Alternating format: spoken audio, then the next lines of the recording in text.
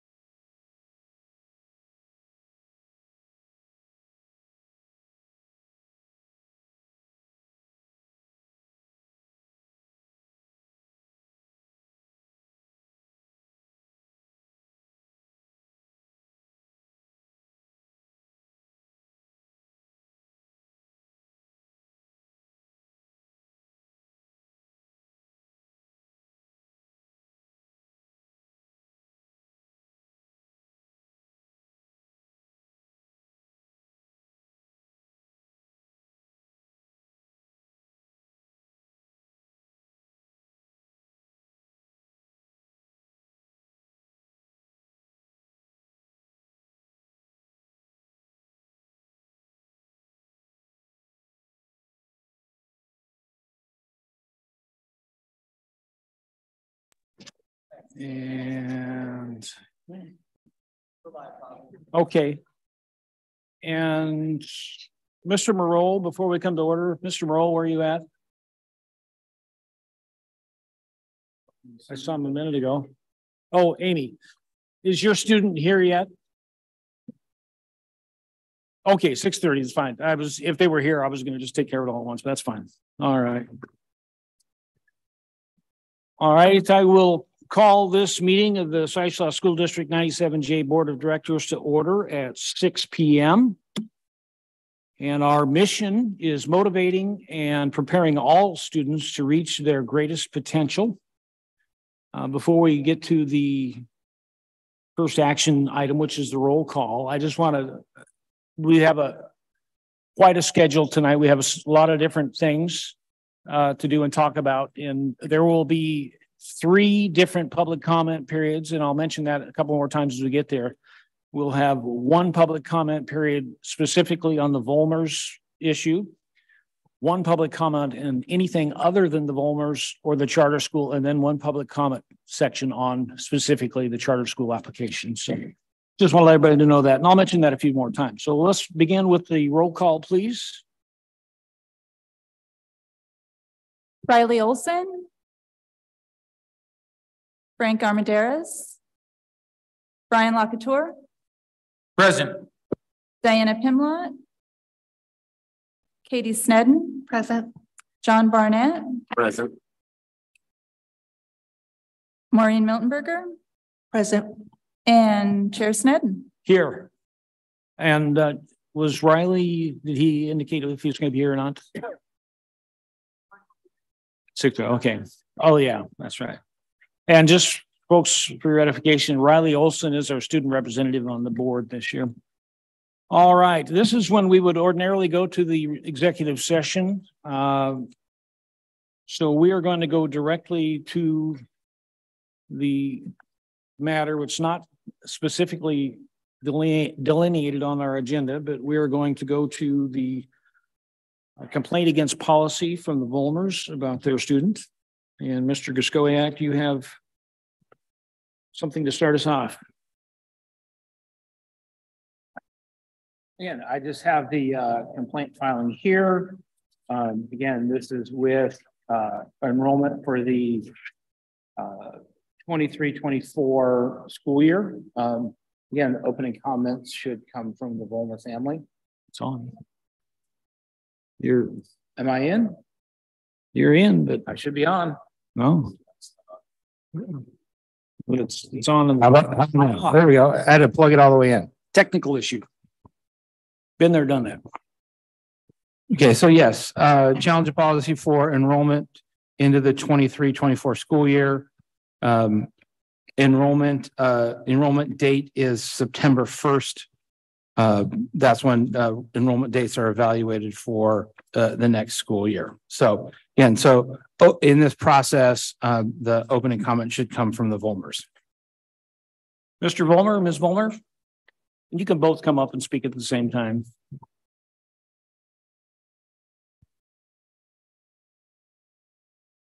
So Bob, you're going to like this. I Okay. guarantee I'm only going to be 1 minute and then Mary Jo's going to take it away. Okay. I just really have a clarification question before she goes. And Okay. that is this. As I mentioned last time we spoke in April, I mentioned the message we've been delivered by the school is that our son ages out at 21. And the message we've consistently received from the school during our last 3 IEPs is that it's out of our hands. There's nothing we can do. It's IDEA and it's the law. So before Mary Jo gets started, I just want to confirm there, is that still the school's stance? Do you guys really believe that you don't have flexibility here, or have you have put some thought into it since last time we spoke and changed your mind? Well, that's a fair question. We do, as a policy measure, the board does have flexibility in this. Okay, that's all I wanted Yeah. to know. Then I don't need to do this. You're good to go. Thank you. Thank you. So I don't want to rehash what we talked about at the board meeting last week. So I come before you, and I always want to make this very clear before I speak of anything in regards to Luke or this current situation. We are always very pro teacher, pro staff. Everybody's boots on the ground. Everyone's working really, really, really hard. And I always want to make sure that that is acknowledged by us as a family, that we are very appreciative of everybody who is on the boots on the ground with the kiddos. Okay. That being said, given that I don't want to have to rehash what we talked about last time, there's some information that, because of the depth of what we talked about last time, was not able to be shared. So I actually have a statement. It'll be 3 minutes, so we'll make it really quick. Okay. Okay. We believe there were some inconsistencies following Luke's suspension from school on October 29, 2021 that contributed to bringing us all here tonight. We believe if the special education department had explored all of the resources available in a timely manner, we would not be here discussing educational equity for Luke. Here is a brief timeline. October 29, 2021, Luke is suspended from school. November 18th, 2021, the school psychologist completes her report advising Luke needs a new behavioral support plan to aid in classroom success. December 1st, 2021, Luke returns to limited in-person school on an abbreviated schedule and only on the condition that one specific staff member is in the classroom. Otherwise, Luke is not allowed in the building. What we did not know at the time was that the recommended behavior support plan was not complete when he returned to the classroom. March 29th, 2022, this is the final team meeting to complete Luke's behavior support plan. It took 18 weeks to finalize Luke's behavior support plan. I had presumed that the completed plan was necessary in order for Luke to return to school on December 1st, 2021. In early 2022, I discovered on my own that it was not finished. I have worked for a corporate hospital for several years. If it took me 18 weeks to write a report, surely this would have been a problem with my employer. Furthermore, Luke's support plan was not written by a school psychologist or autism behavioral specialist, professionals who wrote these plans for Luke in the past. In Luke's IEP for that year, it lists Lane County ESD as a provider of the behavior support plan, yet it was done by a Stanislaus District employee. When I questioned all of this at Luke's IEP meeting in March, we were told it does not matter how long it took to write the plan, nor who wrote it, but it was important that it was completed and being followed. We disagree. We believe if Luke's behavior support plan was written in a timely manner and by the appropriate specialist, we would not be here right now. Luke is not new to this school. We have been here since 2011. Had the special education department been forthright and said, we do not have the resources to provide Luke with the proper supports for school, we could have looked at other options, such as busing him to another school district that could meet his needs, work with an in-home tutor, or other options. None of these alternatives were offered to us. Instead, Luke sat at home. Stanislaus School does have a relationship with Lane County ESD. Why were these resources not further explored? The happy part about all of this is that you, as board members, have an opportunity to make this right. Luke is aging out at 21 based on a policy that is pre-COVID. We are living in a post-COVID world. Exceptions can be made to policy in response to this historical event. Currently, there are skilled staff in Luke's classroom, and COVID relief money is not only available, it is earmarked to close learning gaps. Please vote yes tonight. Give Luke another year at school. Thank you. Can I ask you just a couple quick follow-up questions? You referred to a suspension in October of 2021. What was the situation that prompted that suspension? He was having some behaviors, and when you are looking at a child who is nonverbal and has special needs, oftentimes what happens is that when you have someone who is attuned to that particular student, there will be subtle indications in behavior that will be kind of your precursor before a behavior will escalate and a behavior will escalate and behavior will escalate. So you have to view behavior as communication. And so when behavior gets to a certain point, it's kind of like say that you're in an argument with somebody and you're just talking and you're talking and you're talking and you're not being heard. And so it will get escalated to the next level where sometimes someone would choose rather to continue to talk calmly, they would start to yell. And so when you're looking at somebody who is nonverbal, there are these indications. And so when there's an escalation in behavior, oftentimes it can be seen as being something that is negative, when in fact, it can be a way for that particular individual to soothe their nervous system, no matter how scary it might look to an outsider. It is a way for that particular person to go ahead and calm themselves down.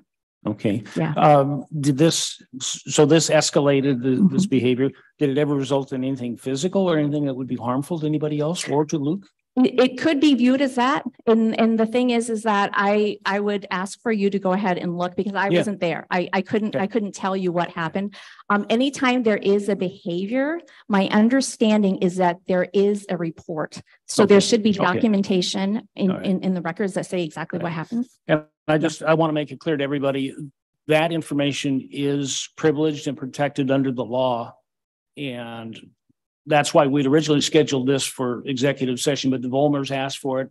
They were fine and okay with bringing it up in public session. So, I just want to, it was in March of last year, 2022. 22, that the option of busing to another site, another school system, you said that was not offered? Okay. All right. Thank you. Yeah, you're welcome. All right. If I can just say this really quick.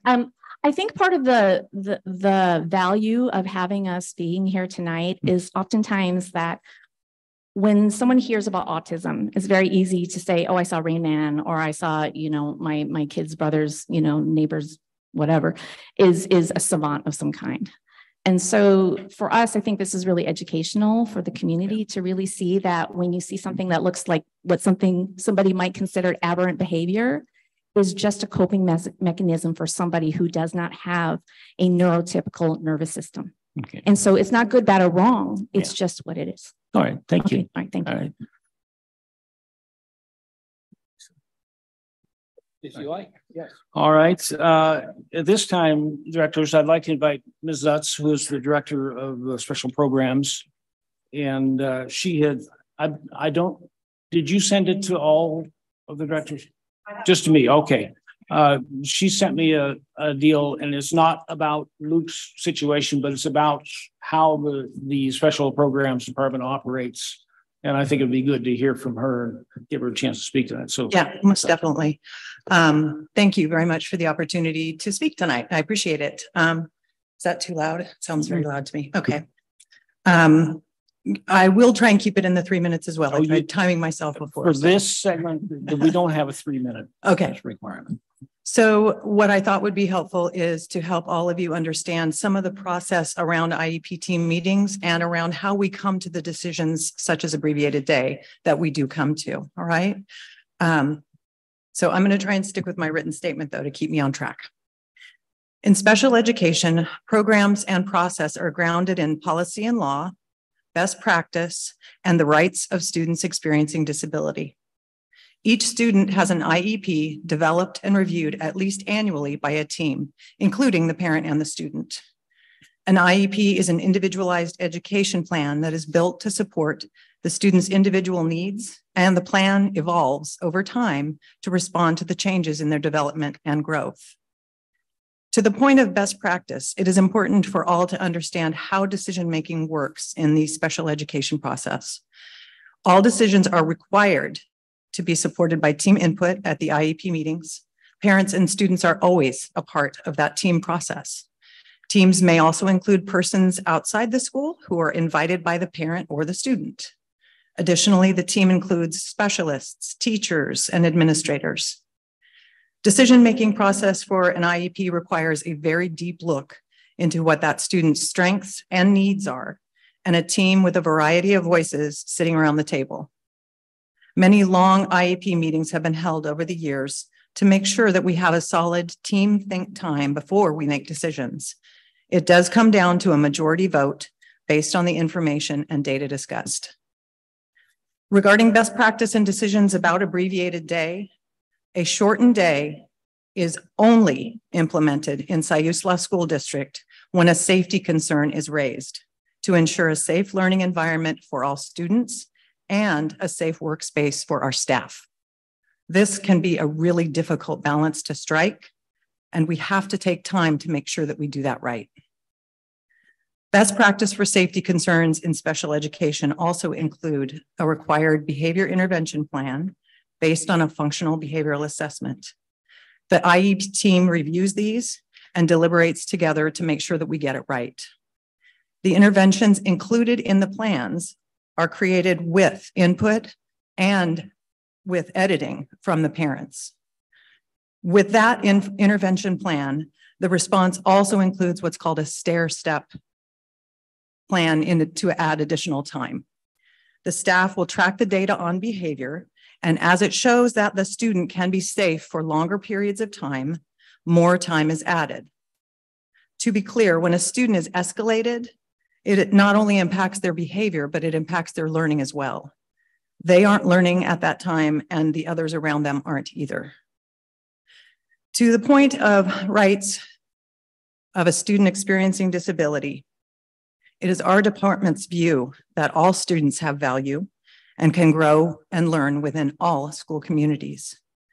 Aging out is one example of honoring a person's dignity, the dignity of the individual to be seen as an adult and to transition to programs for adult services communities. This is not about developmental age. It is about linear age and the equitable view that we hold of their dignity and rights. That was my written statement, and I would answer any questions. I'd just like to ask you a clarified question. You said when a student is escalated. Can you explain to me? I'm not in that field, so I'm not sure what that means. Yes, well, and I echo Mary Jo's statement in terms of that behavior is communication, 100%, and escalation is a sensory.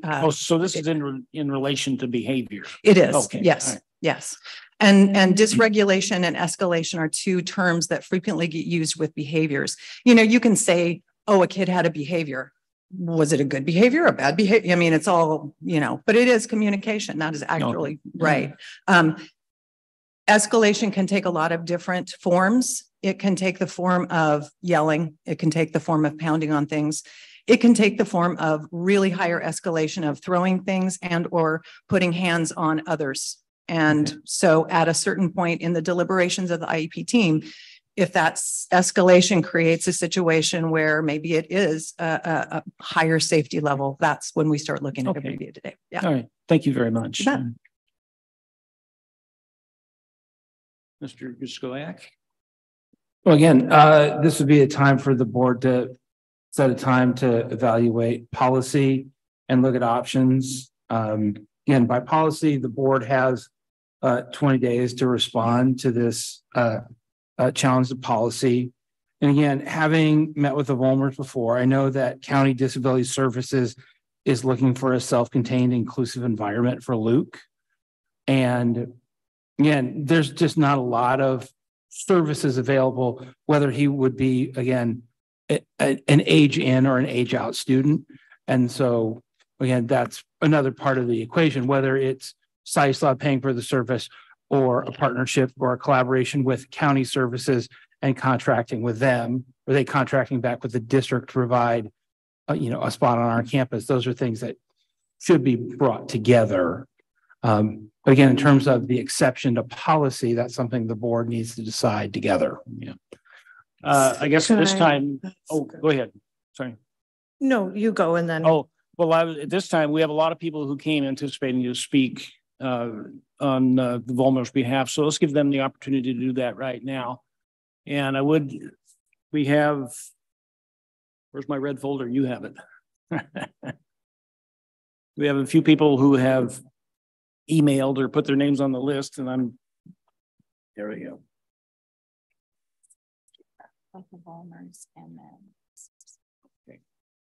And I just want to let everybody know, we have received all of the electronic communications emails, and copies have been sent to all of the directors.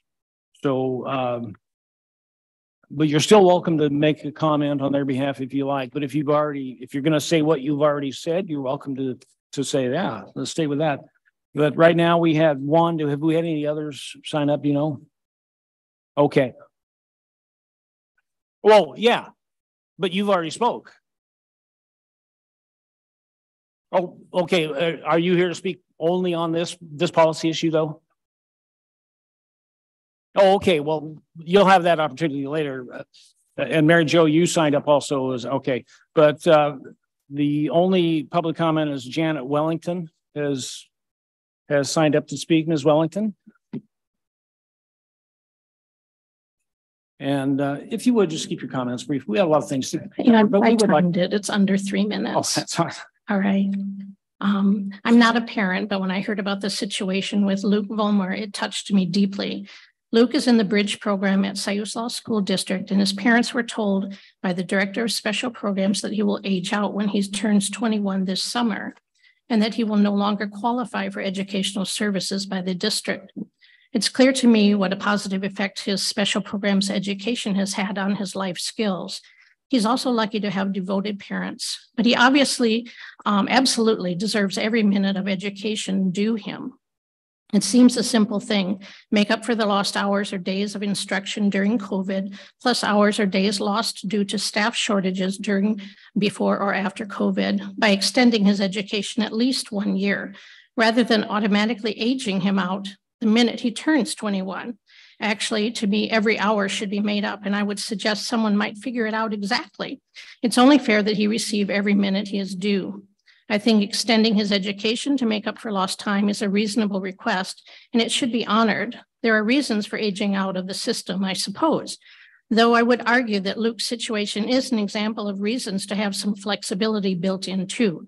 I can't help but wonder why age 21 is a magic number.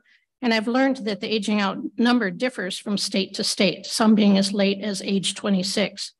It also is evident that school systems are allowed some flexibility. Thank you. Especially if there is funding to support this. I understand funding is not an issue in Luke's situation. I'm also concerned about tracking the COVID relief money mentioned in the testimony at the school board meeting of April 12. If there have been discrepancies between special needs students and their general education peers, I expect it to be clearly researched and presented. Transparency should be there, and my expectation is that this information is offered to the public. Lastly, late in the day today, in researching the regulations, I communicated with Senior Program Specialist Molly Williamson at FACT Oregon. FACT Oregon is a 501c3 nonprofit in good standing with the state of Oregon. They are the designated statewide parent information and training center in Oregon. In her email to me, she explained, if a student turns 21 in July, after this school year ends, they will be eligible for services next school year. They will not be 21 when this school year ends.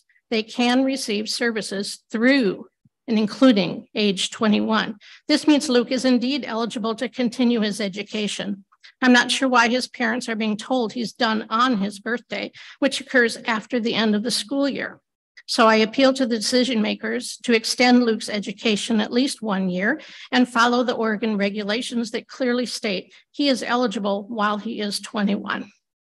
All right. Would you like any Would supporting? you please give it to Ms. McClellan there, and that way she will get it to all of the directors. Thank you very much, Ms. Williams.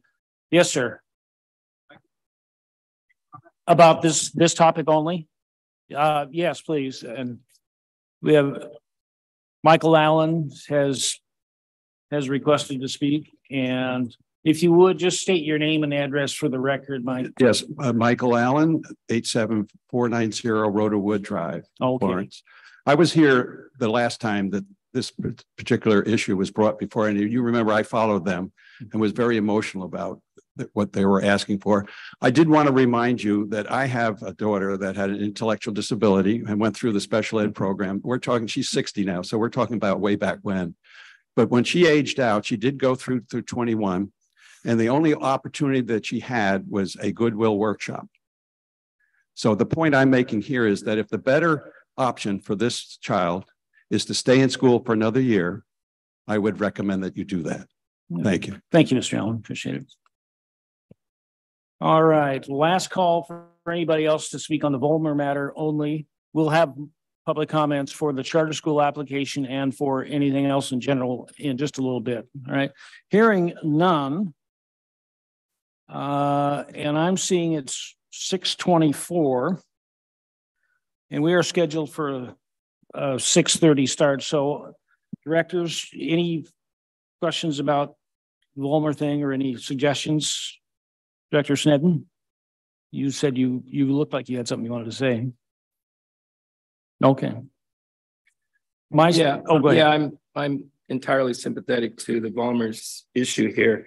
Grew up as a handicapped child with a learning disability myself, so I understand a lot of what they're dealing with. And when Luke was expelled superintendent in March of 2022, there seems to be, I believe it was October 21. October 21, and that was the behavioral issue. Yeah. Was Mrs. Vollmer or the Vollmers given a report as to precisely what the expulsion was about? He was not expelled. Okay. But no, there was a report on what happened in the classroom at the time. Yes. So I don't understand why he wasn't in school then if he wasn't expelled. Mrs. Lutz would have to speak on that to the details of the report. And here's what I was going to suggest anyway, rather than to have her betray confidence issues and privacy issues. I would suggest. I guess I don't want to know the specific issues. Yeah. I just want to know if the Vollmers were given those issues specifically. She's so nodding her head. She's nodding her head. Yes. Okay. And what I'd like to suggest is we got a lot of stuff here and we had a lot of things on our plate tonight. And I think to do the proper service to Luke and to the Vollmers and to the district, I think we need to have a special meeting to specifically deal with this issue. Yeah. And we have to 20 days in which to give them a response to this from here. I'm concerned about hanging them out there any longer though. Well, I think we need to do this as quickly as we possibly can.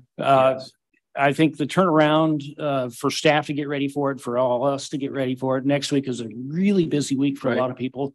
24th would give us an opportunity to meet and do that. And I have a couple other suggestions later this evening, but would that be a public meeting? it would be a public meeting, Okay. but it would not be, it would be, I would couch it in a publicly held work session for us to discuss and get some questions answered and deal with things. And then we would have an agenda just like we would any other night. And I would think we would come to a decision. I would like us to move as quickly as we could. Could we then, just like we did with the budget meeting where we sent questions ahead of time that staff I think needed to that's a great research, idea. but then those were made public record and they were shared with everybody. Could we do that? I think that's appropriate. If any of us, I would agree with that. yeah, send them directly to Mr. Kraskowiak. So looking at your district calendar, I would suggest a non-Wednesday, if you can agree to that. Simply because we've got scholarship night on the 24th. That's right. And so coming back. How's the 22nd? 22nd is Evening of Excellence. And so conceivably you could do Tuesday, the 23rd. I don't see anything on the district calendar for that date.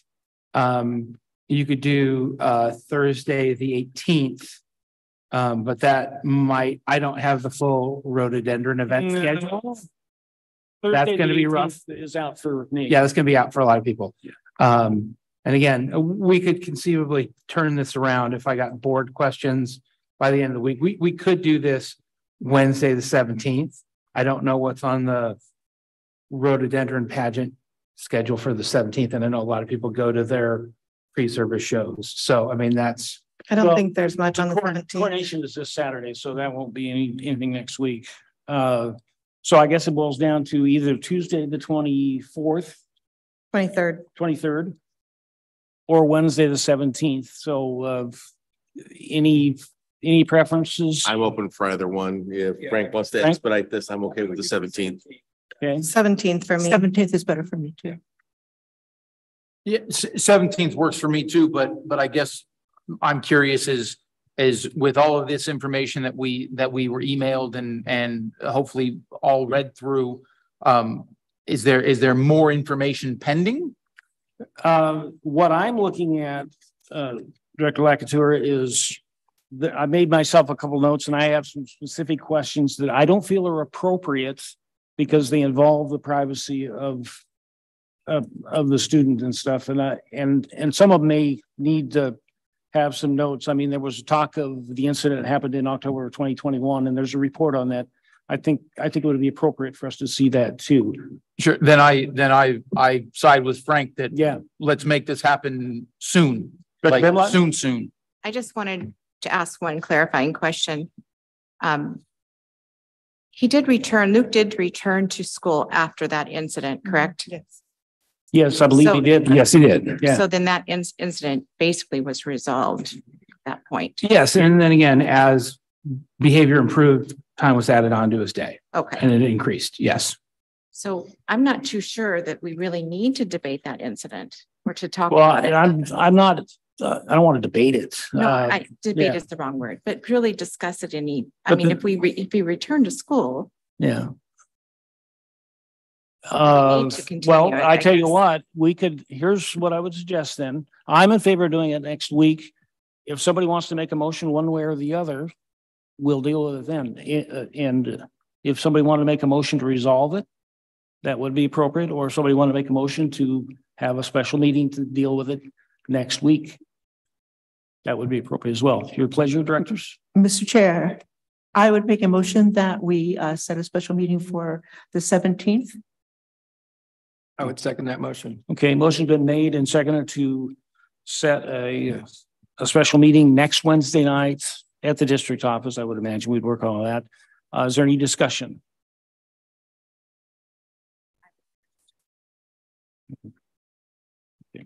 Turn your mic on and say that again. Yeah, I would prefer that we just go ahead and vote on it tonight. okay, but we do have the motion on the floor to discuss it next Wednesday. So Director Armendar, okay, I saw your mind.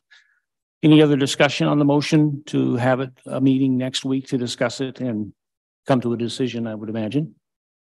Hearing none, I would ask for a roll call vote, please. And directors, as your name is called, please turn your microphone on and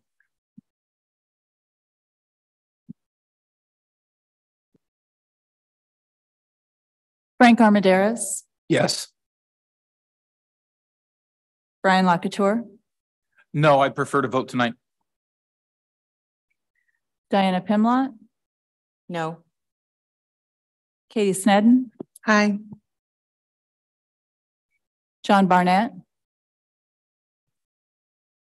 Aye. Maureen Miltenberger, Aye.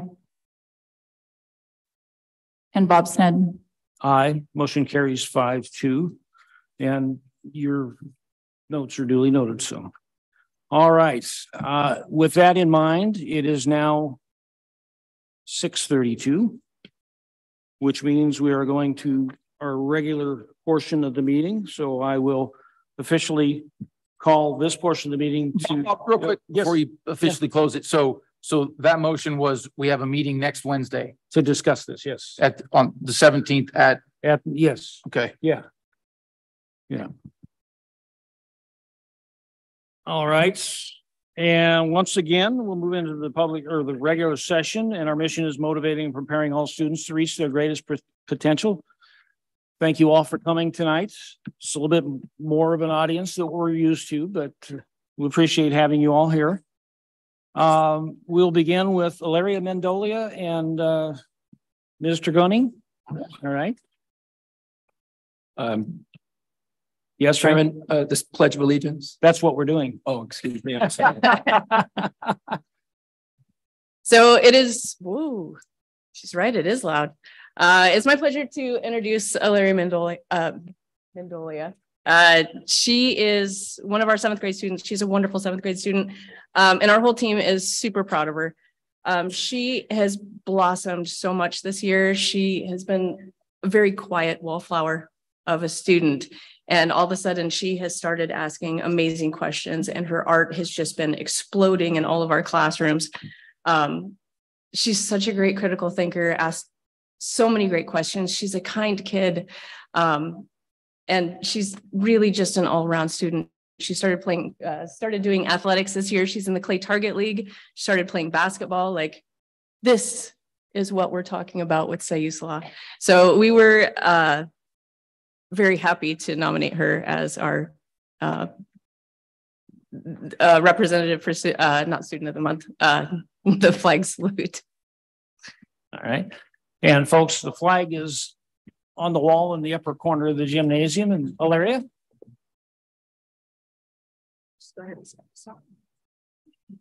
I pledge allegiance to the flag of the United States of America and to the republic for which it stands, one nation, under God, indivisible, with liberty and justice for all. And because every parent wants a good photo opportunity, Ilaria, would you come on up, and your parents could come up too.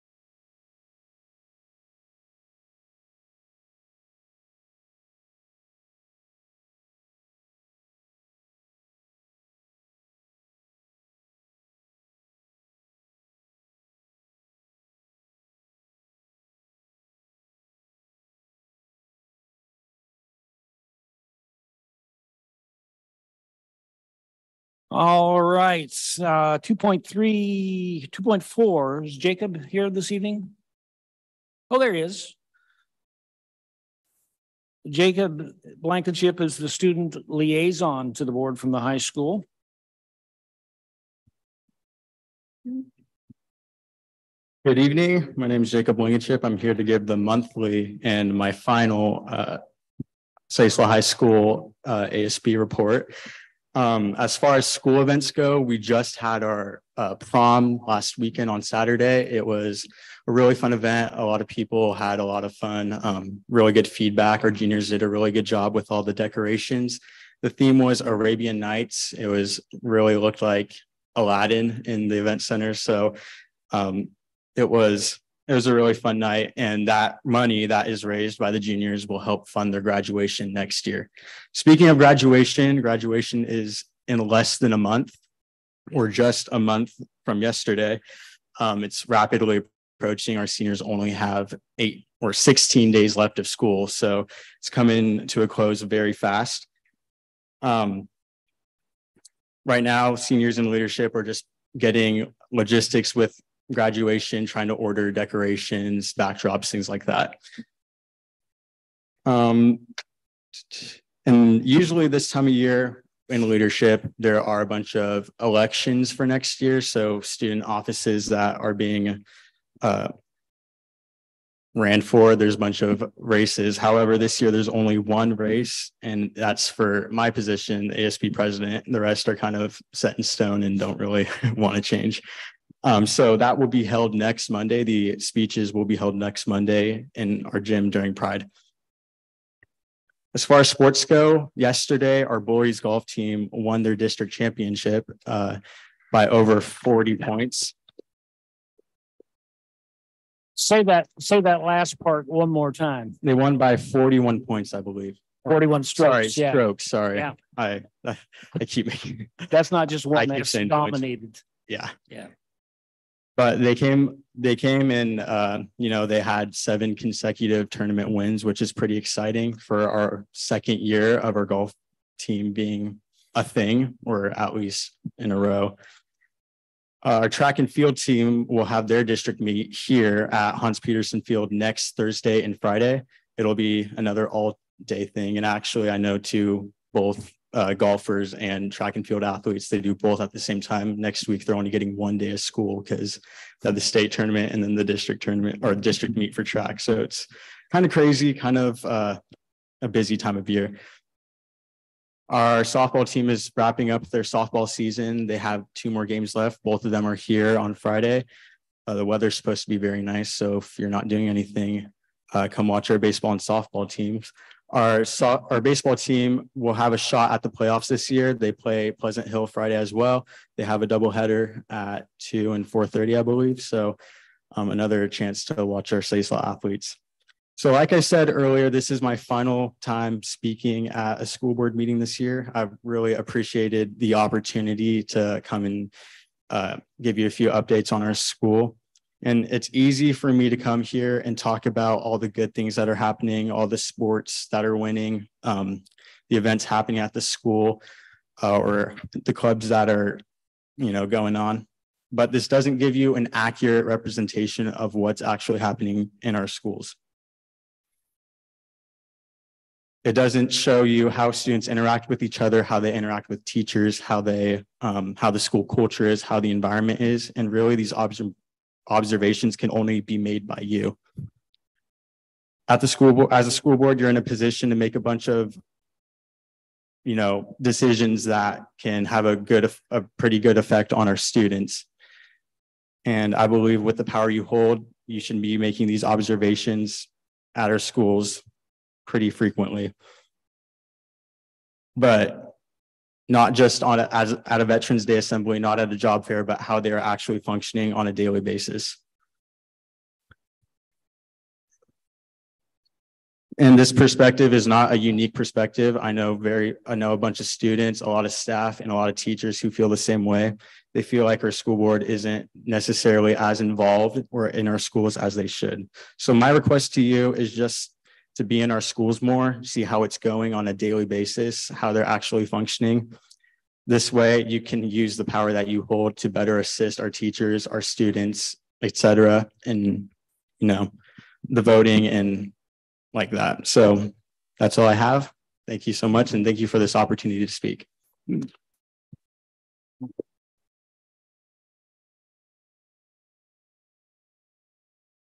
Jacob, I'd like to thank you for your input all year long that you've brought to us. It's been good to hear that you bring to us. Thank you very much.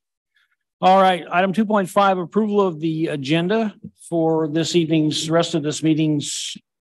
Mr. Guskowiak.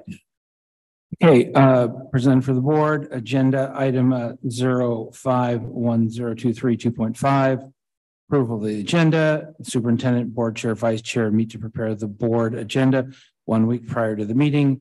Items of business may be suggested by any board member, staff member, student, or citizen of the district by notifying the superintendent at least 5 working days prior to the meeting. Any changes to the agenda must be approved by majority vote. Administration recommends approval of the agenda. All right, directors, your pleasure. Mr. Chair. Yes, ma'am. Be it resolved that the Siuslaw School Board of Directors approve the agenda as presented. Resolution 051023-2.5, approve agenda. Is there a second? I would second. Motion made by Vice Chair Miltenberger, seconded by Director Armendariz to approve the agenda as submitted. Any discussion? Hearing none. All those in favor, please say aye. Aye. Aye. Those opposed, say nay. Motion carries unanimous. All right. Thank you very much. Now we go to public comment. And this time, I know there's a lot of people who are here to speak about the charter school. application, and we're going to call for that separately. Right now, I'd just like to ask for people who would like to speak to anything other than the Vollmer matter that we talked about already, or the charter school application. And the Vollmers were the first ones to request. You have a letter to read to us, Mr. Vollmer?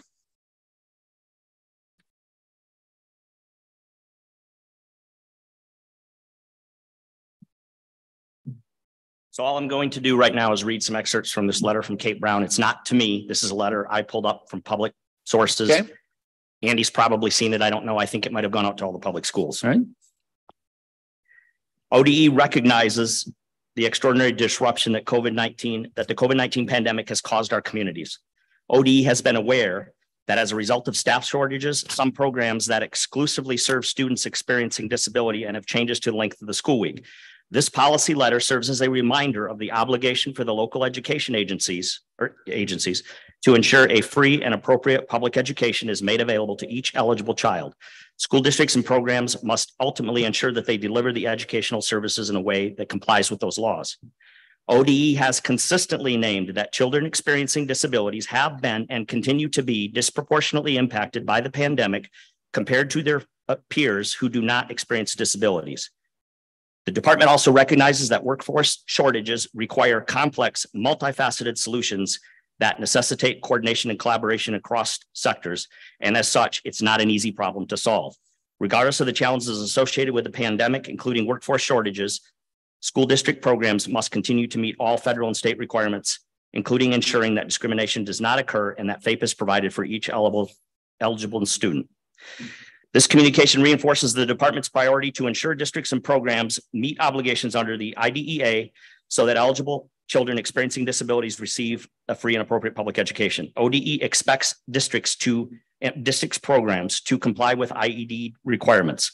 It is equally important that the district programs properly address and equitably treat all eligible students experiencing disabilities while keeping in mind each student's unique pandemic. Now, I'm going to disagree with one thing she said here, and she said this is a complicated issue. In our case that was presented to you, I don't understand why this is a complicated issue. It should be easy. And I know you guys scheduled an appointment for one day after the election next week. I'm going to ask, I know two people on this board recommended you vote on it tonight. I'm going to ask that you vote Mr. Vollmer, I would point out to you, everyone had an opportunity to make a motion. Okay. Nobody made a motion to take action tonight. A motion was made to put it up till next week, and that is the motion that carried. And when you said you wanted to speak to us at this time, you had an opportunity earlier to speak. If you want to speak to your son's issue again, I gave you plenty of opportunity to do that in the first half hour of this meeting. Well, you're right, you did. And I actually thought you'd vote on it tonight, but you guys made the decision not to. So I didn't know I was going to say that until just now. All right. All right. Duly noted. Can you give me the date of Kate Brown's letter? November 30th, 2021. Okay, thank you. You're welcome. Yeah. All right.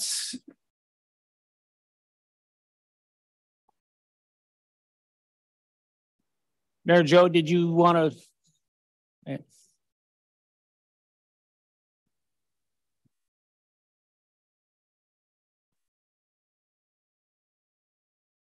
Hi, my name is Mary Jo Vollmer. I'm the mother of four. I live here in Florence. 3 of my children attend the school district here. As you know, our son is Luke Vollmer, and he attends the Bridge program in Mrs. Johnson's classroom. Our ask is this: give Luke one more year at school. Let's talk about Luke for a moment. When Luke was born, he suffered a traumatic labor and delivery, was not breathing, resulting in immediate resuscitation. He was transported to OHSU's Dornbecker neonatal ICU, where the doctors told us he would not live. After 2 weeks in the NICU and still very much alive, Luke went home with a feeding tube. We were told he would never eat on his own. Well, that kid pulled that tube out and within a week started eating. When he was not walking by 18 months, the doctors told us he would never walk. We enrolled Luke in an intensive therapy program where he learned to walk within 1 month, and the headmistress had to pull us aside and asked us to leave since Luke had met all of his goals versus staying for the rest of the year. I could go on and on about how Luke was told no in the past and how he has overcome so many obstacles to get to where he is today. Luke is truly a miracle, proving time and again with the right supports, he will thrive and exceed expectations. COVID-19 was a historic event that impacted everyone. We acknowledge this. However, while most of the world moved on, Luke has stayed home due to staffing shortages created by the pandemic. We learned that only 2 students out of the 1,400 plus students at Siuslaw currently are not back to full-time in-person learning.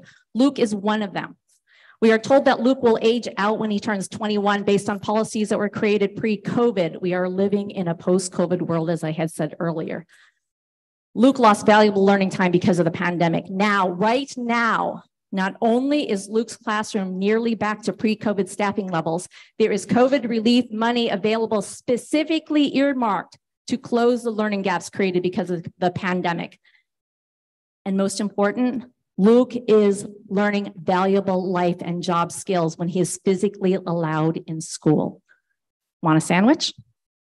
Luke will try to make one, something he was not doing just a few months ago. He is talking more these days, even singing songs he makes up. He's never done that before. Luke is learning to make deliveries. In fact, he hand-delivered his own complaint form so the board could meet about his case tonight. Can you imagine what he will learn with another year at school? As a mother, I'm looking at every board member and asking you personally, are you going to be the one who tells Luke that he can no longer come to school? Will you vote no for educational equity for Luke when so many other districts in Oregon and across the nation are saying yes to the special needs population that is arguably suffering the most during the pandemic? Please, I say yes, give Luke another year at school. Thank you. Thank you, Ms. Warren. We have one more. Just. All right. And there's a lot of things that we have to discuss as a board, and we have a few more questions to ask of staff. And thank you for that last comment. That was good. Right now we have Michael Allen to speak on anything other than the Vollmer issue or the charter school. And I would invite anybody else who would like to speak on anything other than the 2 issues that I've just mentioned. You can go to the table over to the side and fill out a form and bring it to Mrs. McClellan here in the floor over us. Before I start, I do have a speaker's card for the public hearing later as well. Oh, okay. Oh, yeah, I have. Great, thank you. I have that here. Otherwise, I would modify my speech here. Well, good evening, school board members, student representative, superintendent and staff. I'm Michael Allen, a resident within the Siuslaw School District. Recently, I had the good fortune to hear a remarkable presentation by Maya Stout in Yachats. Maya is an 18-year-old student at Newport High School and a climate activist. She gave an impassioned plea for adults in their life to create ways to involve students without telling the students what their involvement should be. Here are some quotes from Maya's presentation. My entire future revolves around human rights and climate activism. Like many other young adults, to ensure a safe future, I've been forced to drop all extracurriculars and limit my time with friends so I could handle the extra workload my activism has created. I made the decision because I am aware that by the time I'm 25, my climate fate will be sealed, and there will be nothing we can do to reverse the effects already started. Throughout this past decade, young people have begun making a huge stand for climate change and climate action by advocating their future and the generation to come. The generations of young activists have brought new hope to the crisis. It is crucial to involve students in the conversation about their planet. And I'm sure you know they have the strongest voice to advocate for it. We have an army of young voices that would love to speak, but simply need access to a platform. We need to create systems for young people to use their voice, but also don't undermine their freedom to decide what to say. She ended by saying, if you want youth involved, it starts with you. Now, I applaud the school board for adding a student representative, Riley, to the board and a student liaison to give monthly reports, Jacob. Maya, who began her climate activism in 3rd grade, says we need to do more to give our youth a voice. My recommendation is to create a youth climate advisory committee, one that has the freedom to advise you about forming a climate action plan. They will need more climate education, K through 12, to become good advisors. A great start would be the formation of environmental and climate justice clubs. I believe there are many students in the Siuslaw schools that can follow the lead of Maya Stout. A postscript. In my written testimony, you will find a link to an article in the Oregonian about climate-related anxiety among young people that is on the rise in Oregon. Thank you for this opportunity to speak to you. Thank you, Mr. Allen.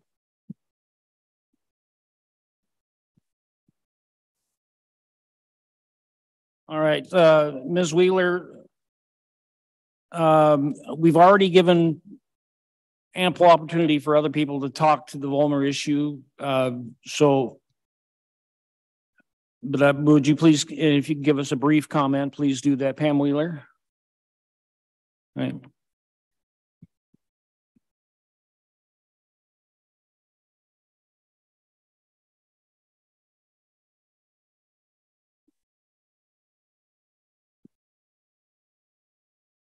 My name is Pam Wheeler. A lot of you know me.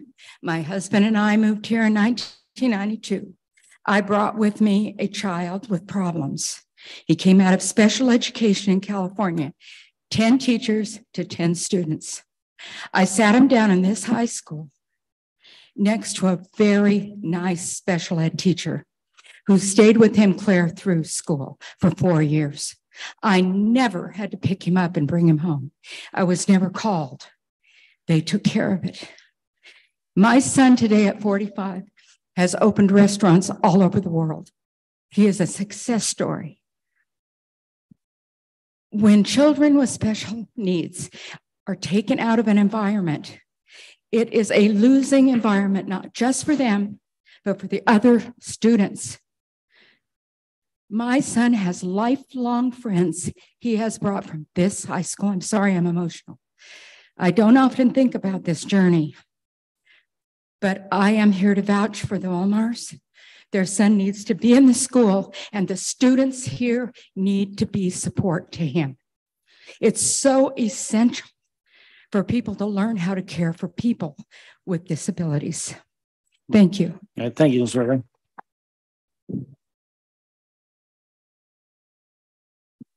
Okay, so directors, what do you feel about taking charter school comment before we hear the application from the sponsors? Your preference? Rather hear the application? Yeah, me as well. Yeah, sure. Okay, I'm seeing nods all the way around. All right, so we'll move to 4.1, which is the charter school application and a public hearing for Siuslaw Valley Charter School. So just want me to call them down, or you have a comment? All right. So do we have the sponsors here? Oh, Eric, yeah, please step to the microphone and let's see your presentation. There's just one. Oh, there's more coming from that direction. Oh, okay. Looks like the one short for the superintendent. But it also looks like it's on the screen. Yeah. Is this the one that, is this what we're getting tonight? This is essentially what was given. Okay. All right. Yeah. If you would please kindly introduce yourself. Christopher, the microphone's not on. It is now? Hello. Oh, okay. I can remember a time when you put a microphone in front of you, you would not speak. Oh boy, I am still almost there, but thank you for helping me overcome. My name is Eric Snedden. I'm the one of the founders of Whitmore Classical Academy. I'm very thankful that you are taking the time to hear from us tonight. I also would like to give a big thank you to Mr. G and his staff. We met with Mr. G about a year ago just to inform him of our intentions of going down this process. And Mr. G was very helpful in providing us materials that from the state, and his staff has been very helpful with questions. I know that in many situations across the state, when a charter school option is presented, many school districts choose to have a more combative role, and that has not been the situation. So Mr. G's professionalism and the staff should be commended. So thank you very much. So I would also like to introduce our founding board. Where are we at? Heather Hammond is our vice chair. She's a medical professional and as well as a parent. Kathy Ward, sitting back here, is a director. She's a retired school district administrator, educator as well. Donna Heinen, our secretary, along back here. She's newer to the area, but very passionate about classical education. She's seen the benefits of it with her own grandchildren. Crystal Osborne is a director, parent as well, and Chase Olson, parent and a local business owner. So why a classical education? The main point of a classical education charter school for Florence is to provide local families an educational choice. We'll actually go over these more independently, but provide an option for families who left the district or actually public education during the pandemic, an option to return to a public option. Prevent families from leaving the district in search of more educational opportunities, and attract outside professionals and their families to the area. So when we say to provide local families educational choice, we have choice in almost everything that we do in our lives. But when it comes to education, more rural communities lack that choice. You don't have to go far to find options. In Eugene, they have immersion schools, they have private schools, they have parochial schools, they have charter schools, and they have a public option. Being rural, of course, that is a little bit more difficult. We also know that providing a choice helps actually benefit school districts where there are charter schools. They're actually able to retain more students in the area. Provide an option for families who left public education is key. Post-pandemic, we are seeing families choose other educational opportunities. If you live in a metro area, of course, those opportunities are vast and great. In rural Oregon and rural parts of the country, of course, those are actually more to just homeschooling or other online options. The state of Oregon, as many of you know, has seen the second most loss of students in public schools. Only Mississippi has had more students leave public education. We know that a majority of these parents are not turned off by public education. They're just frustrated. They're frustrated with what they saw during the pandemic, and they're frustrated with coming out of those. And so they're looking for other options. Most of these parents are willing to come back to a public option and a classical education.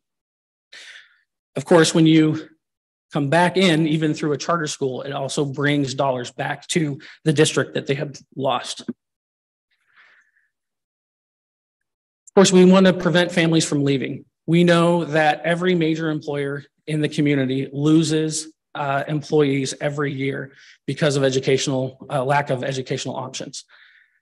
One of our largest employers, of course, the medical center, that is their number one site. It's difficult to get them to come because of housing and because of school options. But once they're here, they love the area. We just seem to see that when students are transferring from that fifth grade, that elementary school to the middle school, that's where they tend to leave. Anybody who's sitting here, and I'm seeing a lot of folks here who probably have been through many primary care physicians in the time that they've lived here. The number one reason for their exodus is educational option. We get them here, we want to keep them here.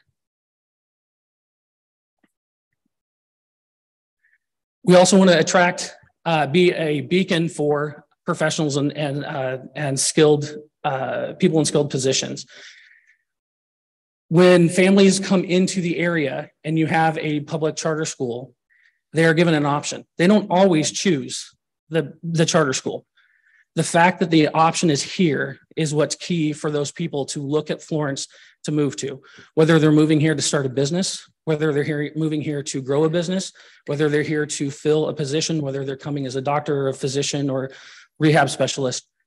When they have that option, they are able to look more closely to the area. Of course, with our medical center having facilities all across Oregon, Washington, and Alaska, it's easy for the medical center to attract people. What is difficult is to get those physicians and those medical professionals to choose Florence instead of Vancouver or Portland. Of course, when they come here, the district wins no matter what.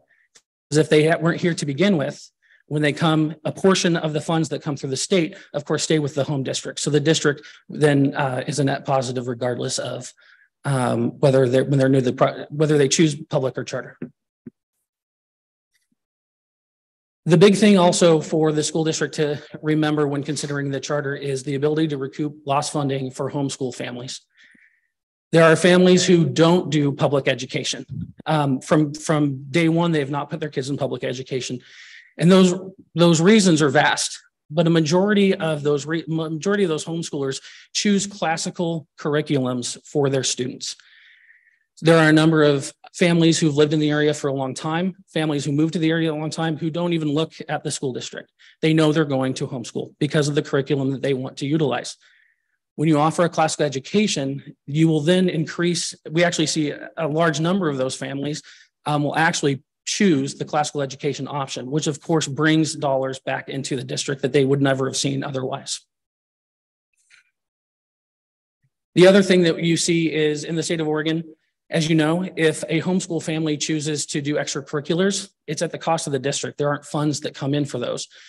So when you can get a family to choose a public charter option over the homeschooling and then take advantage of the curriculum, the dollars that stay with the district because that student enters into the charter school, then helps offset any cost the districts may have when those families choose extracurricular activities. So what is classical education? With classical education, most people want to tell you what classical education is not. That's not fair. It's also quite lazy. Classical education, and I want to make sure that I hit all the key points here. Classical education is a well-rounded course of study. And I know that can be kind of a cliche, but when we say a well-rounded course of study, all students learn literature in full texts. They are not abridged. They are the full text. I think back to my time at school in literature and English. We would read page 42 through 45 of Othello, and then we would jump to the end, but we never actually got into the full text. In classical education, I don't know what I did there, sorry. In classical education, you read the full text and you dive into the full text. In history, they get deeper into history. Of course, there's always the term an inch deep and a mile wide. In classical education, you dive fully into what you are studying, and you learn to think deeper about the things that you're learning about. It focuses on the sciences, and the sciences are introduced very young. What a classical education curriculum is doing in 6th grade science is equal generally on a national level to a 9th grade level science. The fine arts, they are not disposable in classical education. Fine art is an absolute key part of a classical education. It is important to understand that Julius Caesar was a historical figure. He was real. However, so many people only know him as a Shakespeare play. So by being able to dive into the arts, you are learning about the person, historical figure, but then you are also seeing them represented in the arts. You're interested in Greek and Latin. Why Greek and Latin? It's a dead language. Greek and Latin is key to helping to develop language skills, reading, writing, expression. The English language is a mixture of The Romantic languages in German, of course, Latin and Greek is the basis of all your Romantic languages. When you learn Greek and Latin, it makes you a better speller. It makes you able to identify the root word and its origin and all of those things. All of those things help you with critical thinking skills and help you develop your skills in understanding. Classical education is one cohesive curriculum, which means that you are taught consistently through one curriculum from start to finish. In modern education, what typically happens is the math department is told, we need a curriculum. Go find something that you guys like, something that you want to teach. The literature department is given the same instruction. The science department is given the same instruction. Not always does the math department pick from the same company who made the arts. There's not a lot of cohesive running there. In classical education, when it comes to mathematics and science, you are learning the equations and the formulas in depth prior to getting into chemistry class. Your chemistry teachers are not having to have a math lesson so that the kids can be successful in the class. They are learning it and then they are seeing it applied in real life. I know it was 24 years ago that I was sitting here as a student and thinking to myself, when am I ever going to use this? Like in public speaking, which is odd. But this classic curriculum shows the students consistently where you're going to use these in everyday life.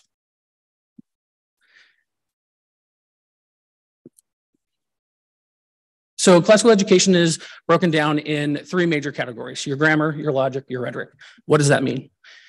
Your grammar is produced at elementary level, K through 5. It's your foundations. It's your basic arithmetic. It's your basic reading skills. Your logic is the formation of a deeper understanding. That comes along in middle school. Everybody here has had a middle schooler. Everybody who currently has a middle schooler, I'm definitely there, knows that a middle schooler loves to tell you what they know. with the logic section, it's the formation of a deeper understanding. So what you're asking them is to not read it for what they think it is, but to dive into why they believe what they believe. And then you get into your rhetoric stage. It is not the political term of rhetoric. It is actually being able to develop the ability to express and defend your knowledge. So if you're speaking with somebody on something that you believe that you have learned and somebody else has been able to tell you that through their own debate that that is not the case, you're able then to look at that and say, I do need to go back. I do need to look and see why I have the belief that I do. And do I need to continue to learn to defend it, or do I need to look at maybe changing my opinion?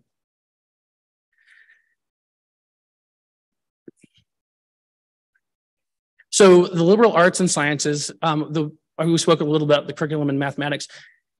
The major thing here in the classical education is it completely changes around the order of which education is done in the way of the expectations of the teacher, the student, and the parents.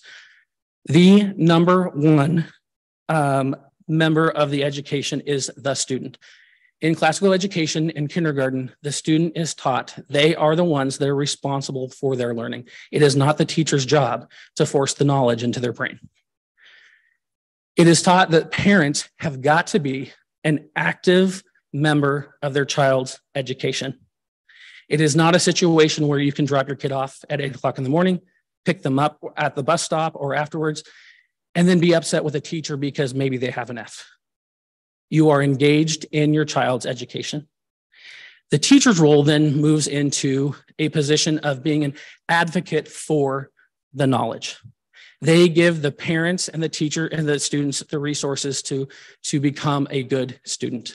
It's kind of that three-legged stool theory.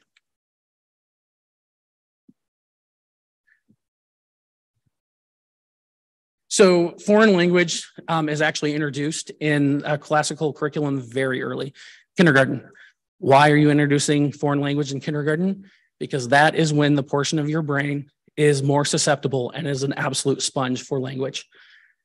Introduction of foreign language, our curriculum offers French or Spanish. The curriculum school suggests that we pick what makes most sense for our area. We have just chosen to do Spanish.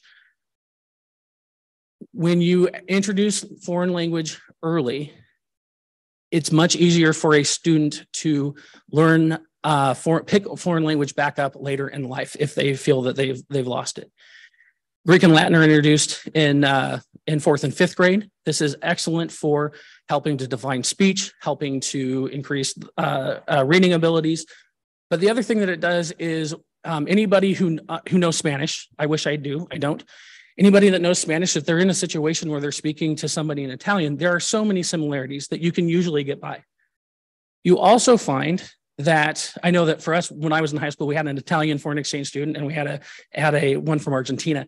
And it was funny because watching them talk Italian and Spanish back and forth, but they completely understood each other. Usually when they were wanting to say something that us people who only spoke English didn't want to know. But anyway, the other thing that it does is by adding the Greek and Latin is because you're understanding those basic rules. When you're introduced to foreign language later in life, whether it's in college, whether it's in high school, it's much easier for you to learn a completely separate language that has Latin and Greek as its basis. So if you've learned Spanish and then Italian is offered to you later, it's much easier for the student to pick that up. Usually those students will find those options in college. Classical education limits technology.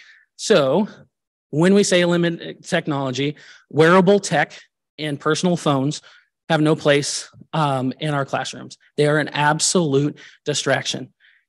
Any math teacher will tell you it's probably nice to have all the extra calculators, but with those phones it's easier for students to be where they shouldn't be on their phone.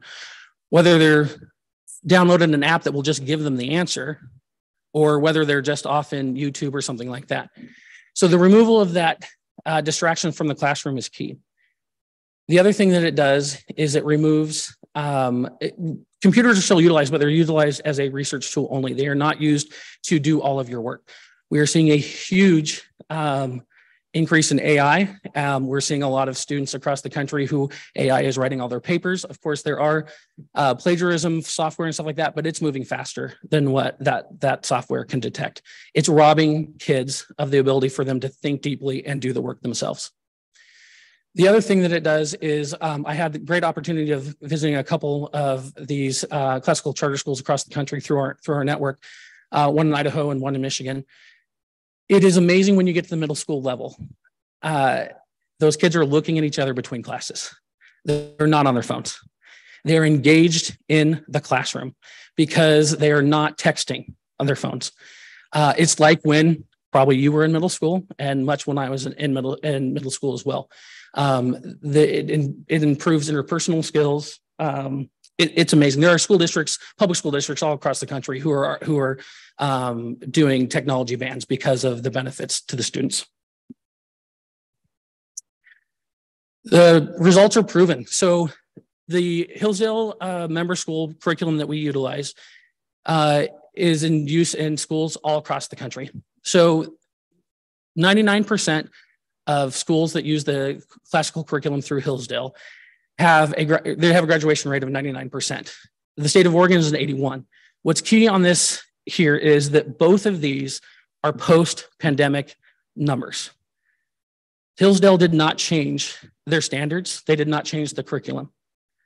We know that in the state of Oregon, many school districts promoted kids to graduation who were not ready to go, who before the pandemic, they were not set to graduate, but they graduated anyway because of the pandemic. This is a increase of the graduation rate. It was in the 70s historically and had been declining in the state for years.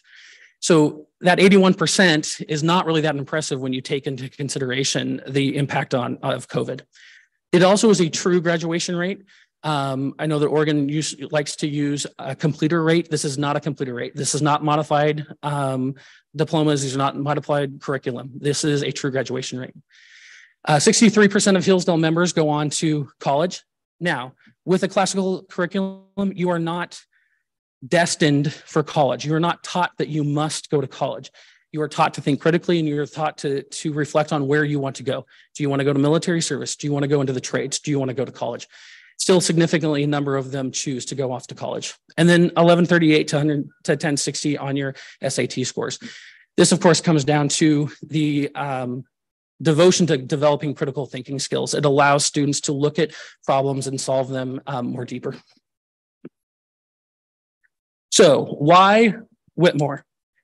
So I know that a few of you on the board knew Mr. Whitmore personally. For those of you at the board who don't, and those of you in the audience, Mr. Whitmore was an administrator and a teacher at Sisseton School District for a number of years. He was an amazing man. I'm sorry, an absolutely amazing man. This man had every birthday. He was inundated with personal notes and cards because of the amount of people he affected as an educator. His students were reaching out to him 30 years after they graduated to tell him what they did for them. We felt that providing this rigorous of a curriculum would be an absolute honor for him, and we are honored by the family who chose that they agreed to let our charter school take his name. So that is who Mr. Whitmore is. He is probably the most effective and beloved administrator the district has ever seen, and we've had some good ones, so that's saying something. So, of course, I know there's questions. All right, directors have any questions? Mr. Snedden? And for those of you who may not be familiar, I just want to clear it up right now. Eric is my nephew. He's my brother's son. He's also a first cousin to Katie Snedden, who is my daughter. Okay. So all the family connections out of the way. Small town. Yeah. Yeah, Eric? Yes. I would venture to guess that upwards of 90% of the teachers that work in a public school were students in that public school. Do you plan to have teachers who have been educated in the classical education style? Yes. Teaching, and where will you find those? George Fox has a classical education curriculum. Classical education is actually the fastest growing curriculums. Multiple people are offering a curriculum across the country. Public schools are adopting them as well, usually smaller public schools. There is universities out of Texas, Hillsdale College themselves have a classical curriculum. We also find that teachers who graduated probably before 1992 have a lot of classical education, had more of a classical education model taught to them in school. So you'll be using certified teachers? Yeah, so in Oregon, you don't have to use 100% certified. So what most charter schools choose to do is, a great example, and I give his name not because he's committed, only because he comes to mind, but if Tom Grove, when he retired from the bank, if generally in a public school, what will happen is somebody needs to teach economics. It usually falls to a health teacher or a PE teacher that may not have the skills to teach economics. They have the time. It's very difficult for a public school to allow somebody from the community who's recently retired, who spent a whole life in economics, to come and teach. Without the freedom that's given to a charter school, is we are able then to go to people who have those specialties. That individual wouldn't teach all year. He or she would teach a section or a chunk of the year under a teacher, but it allows us to bring that expertise into the school. So how much orientation will your uncertified teachers receive prior to being let loose on students? Your state, whatever your state requirements are, most of their certification comes from their real world and their former career or their active career. So what you're saying, there is a process there's two categories with the teachers' standards and practice. There's certification and registration. So that you're saying in that case, you're talking, they would go through the process to be registered with the standards. Yeah, so we would follow we will follow the clear instructions that the state gives. Yeah. And do you have a target ratio? We do not. Just to clarify on your question, I think what Director Armendariz is kind of probing for is what kind of classroom management skills would these people actually have? Actual training or skills would they have? So a teacher who graduates from a classical education school still, they still come with the qualifications of their teaching credential. most schools that utilize outside resources for teaching particular subjects or a section of a subject, they do go through vetting through, of course, the charter board, but then, of course, also through the state. So through that process, we will develop classroom management, and they'll also be there with somebody who has those. So they're not going to be they're not going to just show up and start teaching. It sounds like on-the-job training. Well, if I'm having somebody come in and do economics, to be a great teacher sometimes just comes with passion for what you know. So I don't think that it's one of those things where to say that on-the-job training isn't doing justice to these people who are professionals in their field. I mean, I guess I would make the comment that if the person is being supervised and you're taking a president of a large banking institution and having come in and speak on economics, what more would you really need? As long as that person is being supervised, they're going to be far more capable of handling the academic situation, the teaching to the student level, than a health teacher, as the example was given. So it'd be real world economics. We also, in Oregon, you can be a substitute teacher with education, an education milestone met. So you can just have a bachelor's degree and still be allowed to go into and start teaching. Eric, Okay. I have a question. Director Pimlott. Eric, one thing I didn't see is location, physical location. Do you have something in mind? We do. We have a couple options. Unfortunately, until you have an authorization, really doing negotiations on any spaces or anything like that is problematic. So we do have 2 locations that are identified that we're working on as soon as we're able to know what our forward motion is, that we can actually enact those. I would imagine that would probably also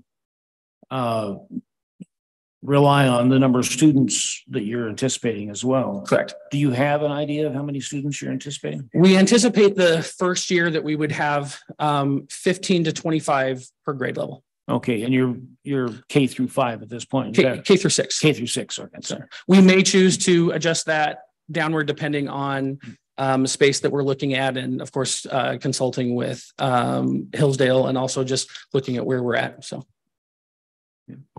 So when we talked originally about policy and law and getting this established, one of the key factors was the submission of an application and very specific elements. Now, the presentation you made tonight was not the application that you submitted to the district office in March. So I was supposed to have 30 days to review this application. So again, I'm not going to pepper you with all of the charter school pieces that are not in this presentation, but are not in your original application either. And a charter school in and of itself is an experiment. It's how do you do everything a public school does, but better or differently. Correct. And so there's a number of, again, like budgetary elements that aren't here, policy elements that aren't here. And so again, I don't know what the board's going to decide, but I'm going to tell you right now, it doesn't meet legal sufficiency for a full application. So there's going to be a need for revision. I can give you a list of all of the things that I noted from your original application that I can infer that are things there, but they're supposed to be thoroughly delineated out and are not there. And that would be great, because we actually, from when we submitted this, we actually were expecting if there was anything deficient that we would have already received it, so that we could actually address those for you. So if whatever's deficient, we certainly want to know that so that we can address those. Okay, yeah, because I've got, I've got, 9 pages of questions from the first one about point specific things that you have to address that aren't here. And that's fantastic, because we want to know that, of course. But again, we were coming in tonight from when we turned this application in, we actually expected any missing materials we would have already had communicated to us. So we are happy to get to work on those and get those solved with you. Oh, that's a little hard for me to do, because again, I got a different application than what was submitted tonight. So yes, this is not the application. That's not the application. This is our presentation. The application was submitted to you guys already. So this is just highlights of the charter school itself. So the application you guys have had for a number. I do have a couple of questions, and I think some of what Mr. Guskowiak was. Because this presentation has materials in it that aren't in the application. It's a little hard to track. On the application itself, on page 3, you refer to an attachment A, and on page 5, you refer to an attachment B. And the page 3 is on the governance, and on page 5, it is on the core knowledge. And those attachments, what I've seen, they're not in there. So, okay. Yeah. So what can you give those to me again? Page 3, you refer to in the other category of governance is attachment A, the governance structure of the public charter school. And on page 5, the subject is core knowledge, and it refers to an attachment B. So we'll get those for you. Yeah. I had a question. Yes. In the application that I saw, I think it was like 8 administrative positions that were listed. Are those 8 different people, or are they combined? And if you take those 8 people plus, but if you have 2 teachers eventually per grade, that's several teachers. So a couple questions regarding that. Do you have sort of a budget that includes all that makes sense for all those people? And how many of those people would be licensed through TSCP? Yeah, so early on, the head of school is going to wear a number of hats. As the school grows, then of course, with as the budget allows, we'll be able to separate some of those positions out. So early on, the head of school will have a lot more to do. Most like in small districts, your superintendent wears many, many hats. So yes, we'll get that information for you. How many are licensed through TSPC? So we have to get there. Our head of school will most certainly be. And then as we go to expand out and take administrative roles, separate administrative roles out, then of course we will look at those and how that is affected. I imagine many of the questions that people have, you just physically can't answer yet because you don't know what you don't know. And it's our understanding that through this whole process with the board is that we continually answer those. I had a couple of questions, a couple of things, specific items in the application. One of them is hair and grooming. Pretty straight down the line. The boys will have off the collar, traditional haircut. How do you address somebody of another culture, maybe African American or Native American, who would be enrolled in the school, and their culture is hair is quite different often? Yeah, so the state has very defined rules on that, so appropriate accommodations will be made. Okay. Yeah. So that is where you follow the state guidance. Do you think by publishing that in your guidelines, do you think that might discourage people of color or? No, and it hasn't nationwide. Okay. So our policies that we have put together are utilized in a number of schools. I think that one actually, we have a number of schools that are part of this network that are in the South and in the Mid-Atlantic and stuff like that, where you have many different cultures and stuff, and they're able to adjust for reasonably make accommodations for those. Some other questions I had it's been a big topic tonight, special needs students. If you get 100 students enrolled, the statistical average of students who need extra assistance and special needs is about 15%. So if you have 100 students, you're going to have 15 students.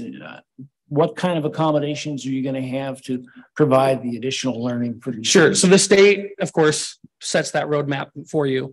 I was actually just back in Michigan at a conference, and that actually topic came up because every state, of course, is a little different. The key takeaway from that is that no matter what the limitation might be, that we keep the students in the classroom with their peers and then give them accommodations within the classroom as much as we possibly can. What we have found with what other schools have found is students that may be nonverbal coming in, by keeping them in the classroom and keeping them with their peers, it might take a little bit longer, but they do go from being nonverbal to verbal. I know from previously the parents who've spoken about how special needs is key for everybody to thrive. That is not lost on this curriculum. This curriculum is there to better and to educate every single person. We've heard from this side of the table. You haven't heard from me yet.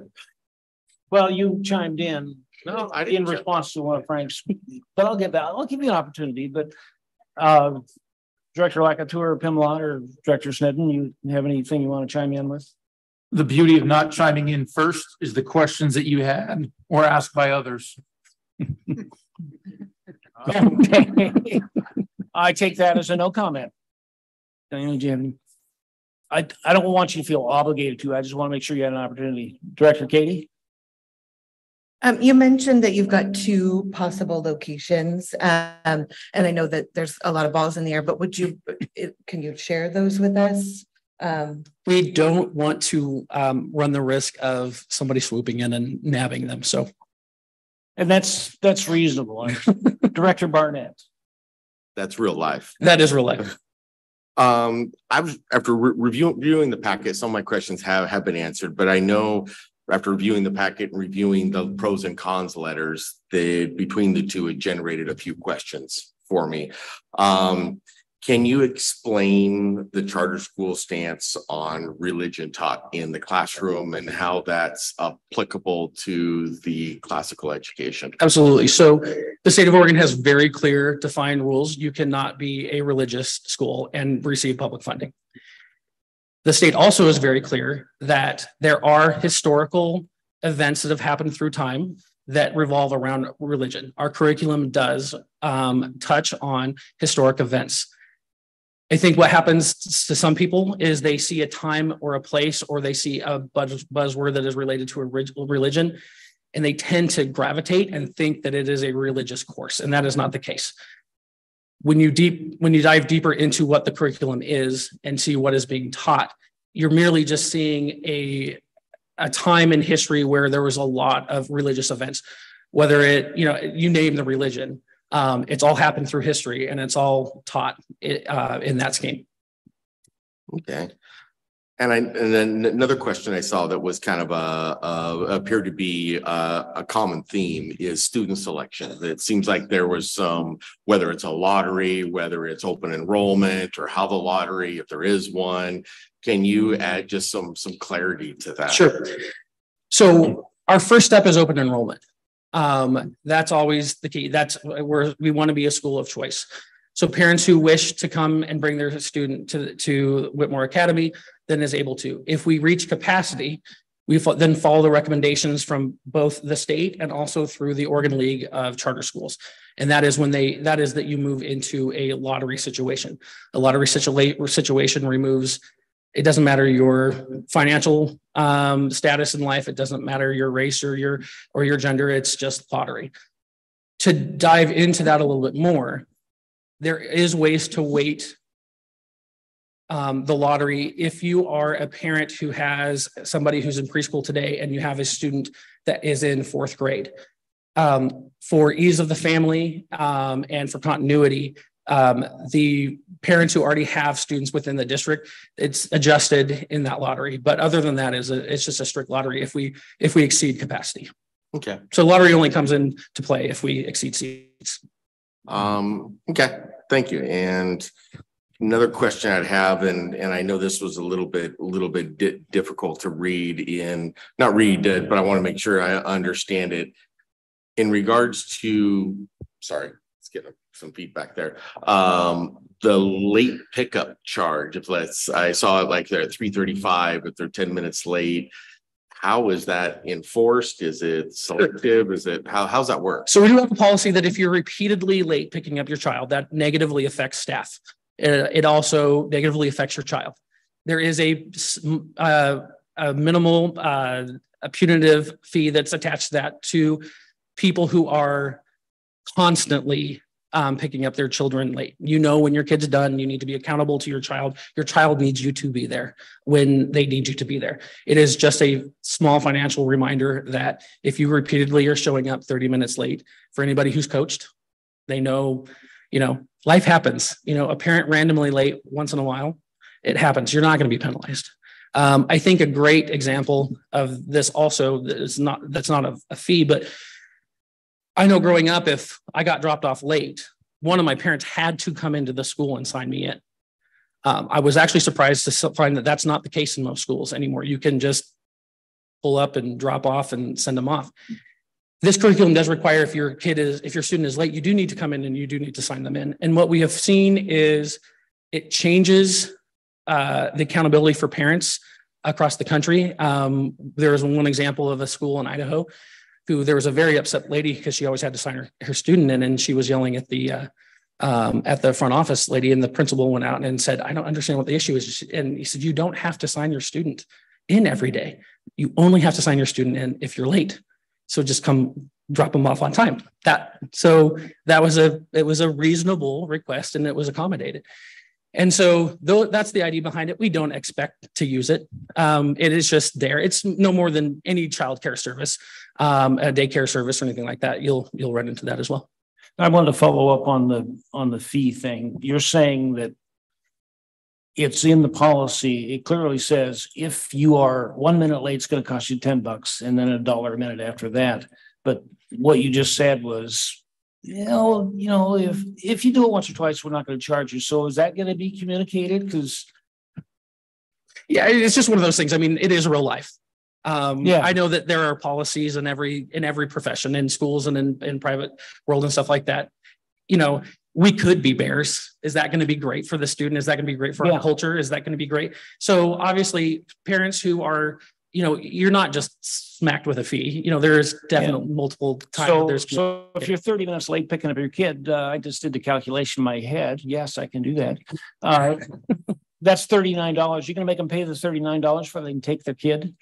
No, you obviously will just be put on no more than if you don't return a school book in 4th grade, you don't pay for it until you graduate. So I do have a question. Yes, ma'am. One of the concerns that I saw come through was the relative risk of, of a new startup. Okay. The risk of a new startup and the chance that we may disrupt students' education if for whatever reason you fail. So I'm assuming that you've done some budgetary predictions, that you've looked at our population and you've made some estimates. Are those true estimates? How did you estimate your student base?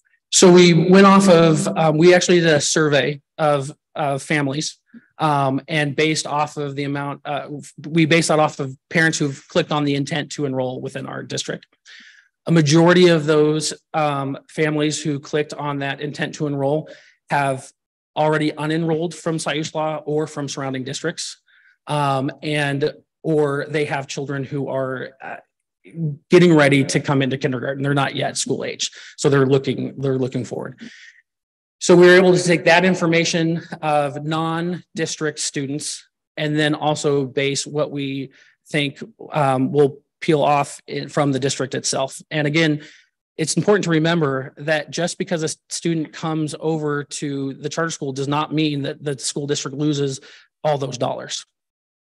So yes, and so we'll get that piece to you. Can you explain that just in a little bit more detail in terms of if the students come from the public school into the charter? Yeah. So I'll give an example of if a student comes from another district and comes to our charter school, then the dollars, so Oregon has made it very clear since 1999 that the dollars are attached to the student, not to the zip code, or I guess I should say the district.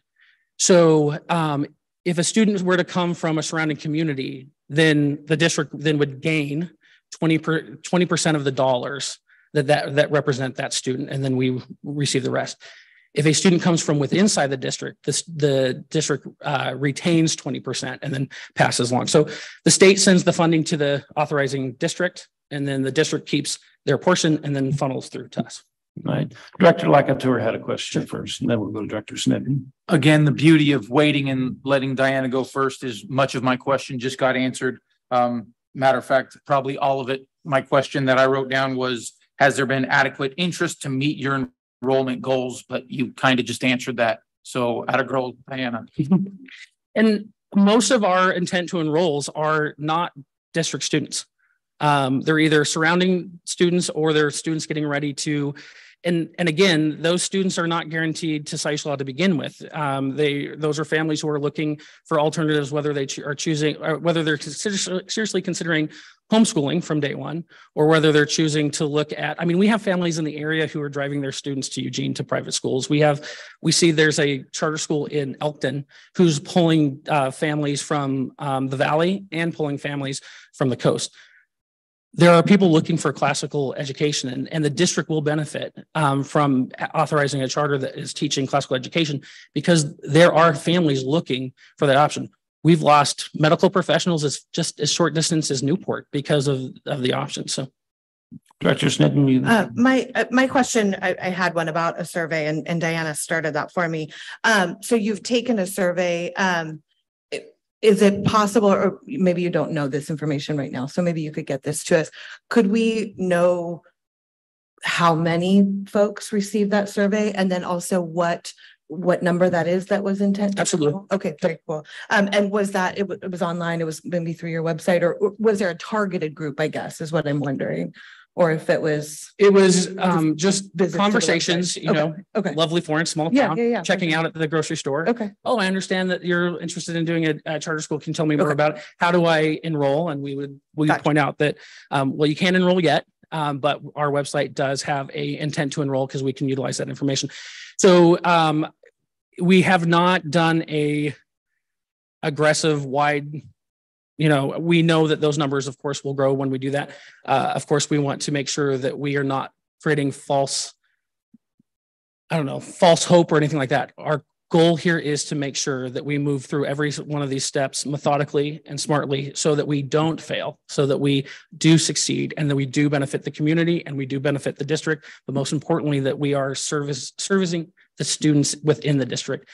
I think that sometimes we can think that a school district's job is to only protect the schools that it runs, and that is not the case. Of course, you have, you know, fiduciary things to abide by, and you want to make sure everything's running right. But you are school districts in the state are entrusted to serve the students of within that district the most efficient, and the best way possible. And many school districts around the state have found that they can do that by then offering charter school. There are many public schools who form their own charter schools. I have one more question. Sure. The proposed curriculum, I'm assuming meets Oregon standards. It not only meets Oregon standards, but it exceeds. Okay. It actually exceeds every state in the union and every territory in the union. Okay. And then just my follow-up on that. Wait, real quick, I just want to also add to that. The curriculum also is built in because every state, of course, has their own requirements. Mm-hmm. So it does build in the places where Oregon history needs to find its way in. Okay. We work directly with the curriculum to make sure that that is crafted at state to meet the state guidelines, and then is inserted in the curriculum where the state wants it to be. Okay. The reason I'd asked about the curriculum meeting standards was specifically the technology page and the you referred to it as a personal technology ban, which obviously is great. But just, are we talking computers are available for research? Is it a computer lab? Are there computers in the classroom? So our goal is we really like what a lot of schools have chosen to do. Mm-hmm. Instead of a central computer lab that I think people who went to school between 1994 and probably 2005 saw a stationary lab that you were kind of tied to. What most classical charter schools are doing is putting computers in the classrooms for use.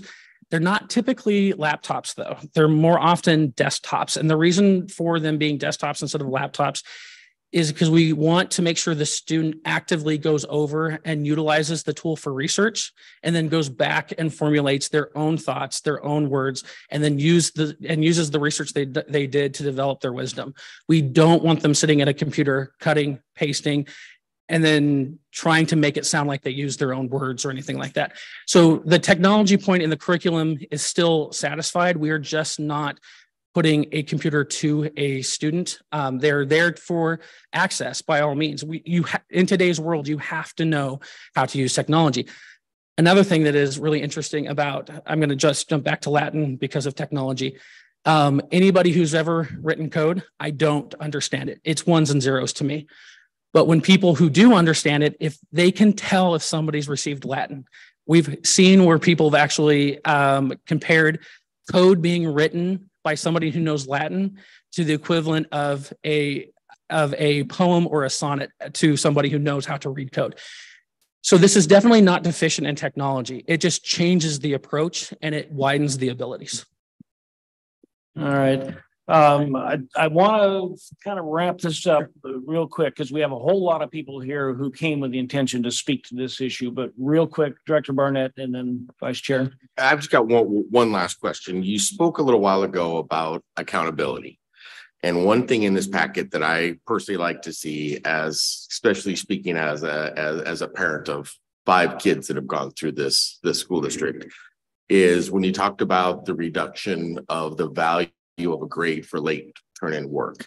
To me, that is accountability. Can you speak to how that was formulated or what your guys' thought process? Yeah, absolutely. So of course, when I was in school, if you turned late, working late, it was discounted. This is not a new thing. This is something that schools have been doing forever. I don't know why it's changed. I know that I've gotten kind of a few puzzled looks from my students' teachers when I've asked them to discount their late work because I want that accountability. I want my students to understand that you have deadlines. You must meet them, because you think about your professional life. All of you have your professional lives. You give up your time to come here. Think about if you were constantly turning work in late, if you were constantly turning work incomplete, if you were constantly just saying, I'm going to do the bare minimum, it wouldn't go well in your professional life. We've got to teach kids early. And, it very quickly shows students that when you have accountability and you have standards that are clearly communicated, and then you're held to that standard, it actually takes some pressure off of the students. Right now, personally, I have a student who's allowed himself to get behind. He is under a lot of stress. And I've told him, this is what happens when you can't meet the deadline. So it is actually proven that students actually do much better when there is the accountability. And this is a great way to show it. So John, I can actually answer that question for you. Is that docking a student's grade or denying them credit solely on the function of attendance is illegal in the Oregon Revised Statutes. And so you can have another penalty to encourage things to be turned in, but solely looking at a total number of absences and then denying credit or denying a credit for an assignment based on late work is not within the Oregon standards.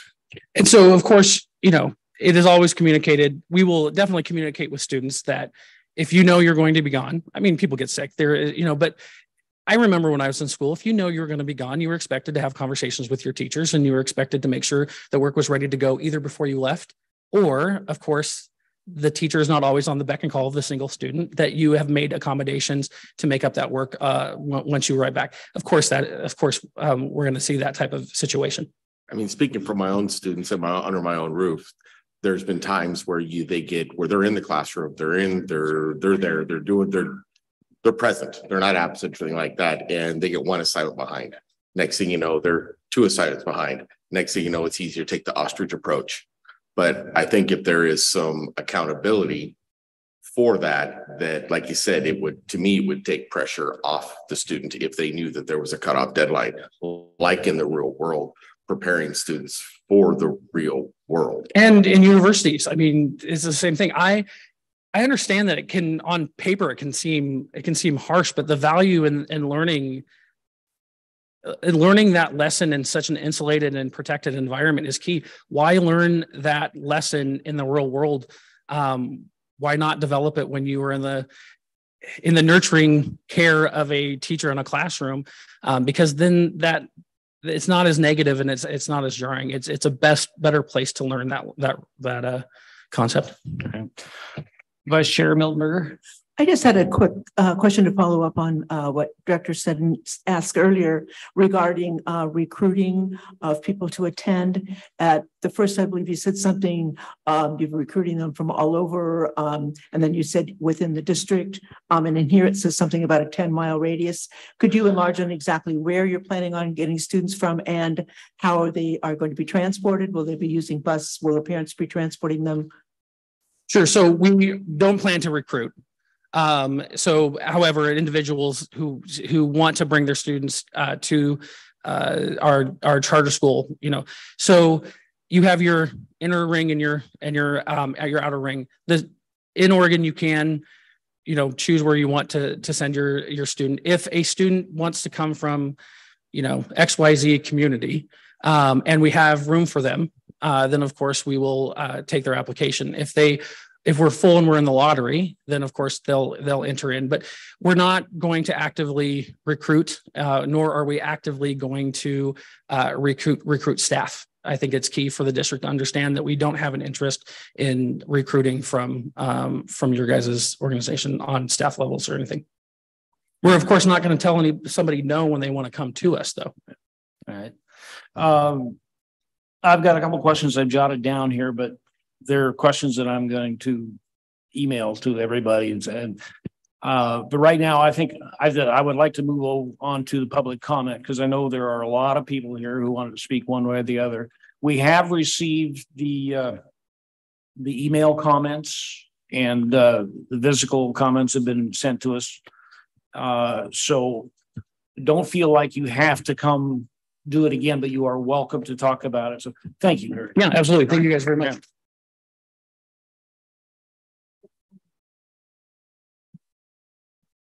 And I have several of them here. I'm getting more as we go. Thank you very much. All right, and I have them in the order that we received them. So the first one that I have, Ani Mill.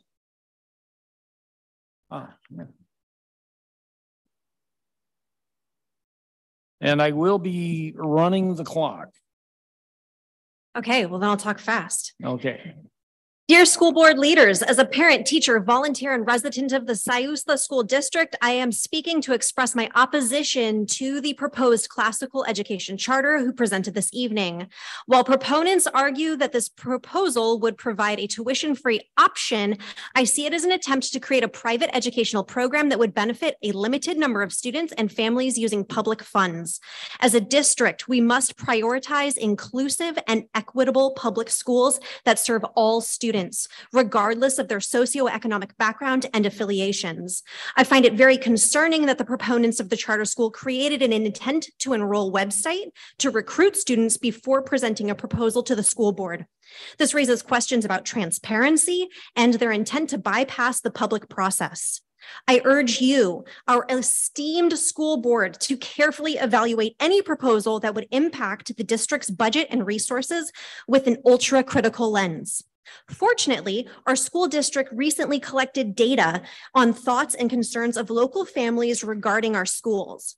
This data will show that we need to improve our current facilities, promote positive interpersonal relationships, and emphasize applied skills and learning. As both a parent and a teacher, I know firsthand how important these goals are for our students' academic and personal growth. We need to make a renewed effort to renovate and replace our current high school and expand the Sources of Strength projects that address the issue of youth suicide, to which the families in our region are not immune. Let us invest in college and career exploration opportunities that inspire hope and optimism for our students' futures. I urge the school board to consider 3 critical questions when evaluating any proposal that will impact our district. First, would the proposed charter serve the best interests of all constituents and students, not just a select few? Second, would it prepare our students for the ever-evolving world of modern science, art, literature, and philosophy? And third, would it unite or divide our already struggling school district community? I ask you, our school board directors, to advocate for the best interests of all students and stand with your constituents and the students of the Siuslaw School District. As Abraham Lincoln said, a house divided against itself cannot stand. Let us stand together to prioritize inclusive and equitable public schools that benefit all students. I'm going to leave you with copies, only 5 because my printer ran out of ink, and a short essay that I've prepared on how classical education institutions sponsored by the Barney Charter School Initiative have the potential to damage our greater public school systems. Thank you for your consideration, and please feel free to contact me if you have any questions or concerns. My name is Annika Miller. Also, if I'm going to steal as much time, you tell me when I'm done. Okay, Sayusla students deserve professional, highly qualified teachers. Increasing options does not increase quality, but it does further divide limited resources and increase financial burden. A classical education is not what interests families who have chosen homeschool. This is another behind-in-seats option that does not meet the diverse, unique needs called for by many alternative educating families. And the number of homeschoolers who will return will not recoup or offset those costs. And professionals are not attracted to quality, or attracted to quality, not quantity.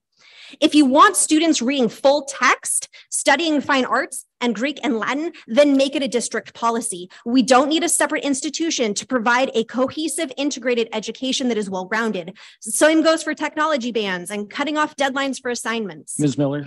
Yeah. You were right on time until you added that last postscript. Thank you so much.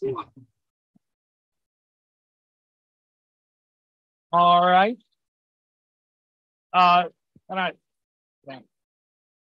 I see a hand up. If you would like to speak, I need you to go fill out a chart. Well, all right. Well, the next up is Ada Fowler-Licau. All right. And the next one on deck will be Amy Tregoning after that. So, Ms. Fowler-Licau. My name is Ada Fowler, and I thank you for the opportunity to speak to you tonight. That last comment was well said and very articulate. I will be brief. Thank you for the opportunity to speak tonight. I urge you to vote to accept the proposed charter that is being presented tonight. This charter will be the starting point to establish a charter school in Florence. This is a positive step that will offer a choice in the educational process for parents and children in Florence and surrounding areas.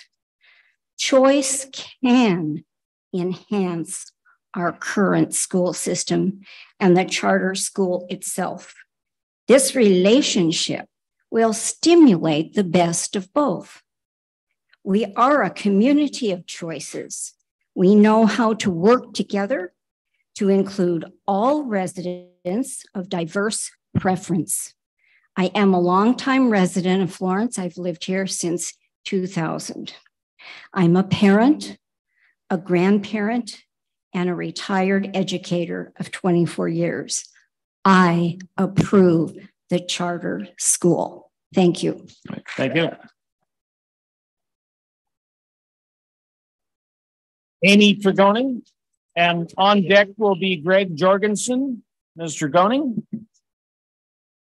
All right. I wish we had a timer up here. Thank you for giving us this opportunity to talk tonight. I'm going to talk as fast as I can because I don't know if I can contain it to 3 minutes. Really, I was going to talk to you guys kind of about what's going on in our community or what we're seeing in our community because it is a divide. Annika Miller, thank you. We are seeing a divide in our community, which we are seeing in our classrooms. As loud as it's getting in the community is 10 times what we're seeing in the classrooms. The behavior has exploded, I guess I could say. And if I follow this, it'll make more sense. Okay, so we've seen an uptick in behaviors, some very physical, some very hateful, kindergarten on up. I'm not saying it's all kids because we have amazing kids, and I introduced one tonight. Challenging behaviors have increased and intensified. The thing is, we're doing everything we can in the school. I know the school board's working hard on it too. The struggle continues to be intense. It's not just the school, it's the community. We are not failing as a school. We are failing as a community. We are being loud. Our kids are hearing it. We're letting our kids hear it. We're letting our kids bring it into the classrooms. So we've got this divide, and part of it has to do with, and I'm sorry, the election. It is. We've got hate on both sides, and it's coming into our classrooms. And as middle schoolers, when it's coming into our classrooms, it's highly inappropriate for me to be hearing kids be this angry about something they can't even vote on. Charter school is the other one. It's definitely caused a lot of confusion and division with us. There was mention of it a long time ago. There was a website, it disappeared. We didn't have access to it. I had to ask for access to it. Or I had to ask for access to the proposal because I had no idea what was going on. Most of us weren't even told that it was happening. The question is, why do we need it?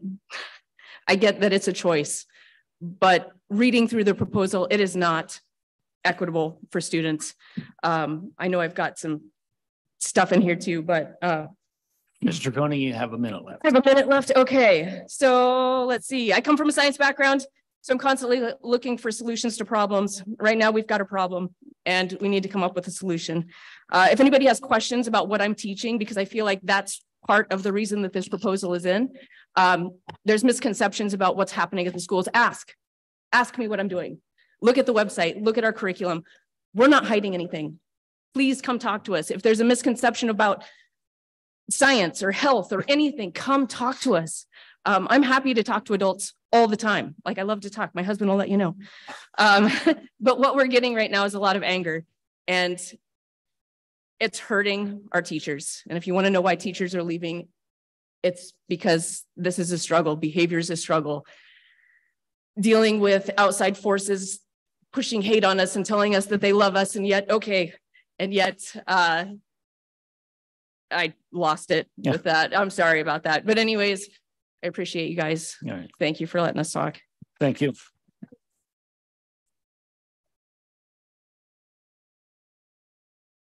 Now, I want to make it clear to everybody, Mr. Jorgensen, on deck will be Michael Allen again. Okay. And just a reminder, we do have all of the comments that have been submitted to us previously, and we are taking the comments in the order that they requested that they came in. Mr. Jorgensen.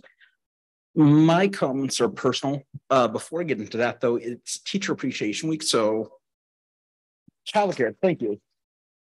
With childcare, that's personally offensive. As someone with luxurious locks themselves, I am here to talk about hair and the hair policy.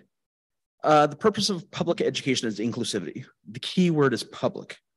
We don't limit those we wish to serve. We go out of our way to reach them and access them.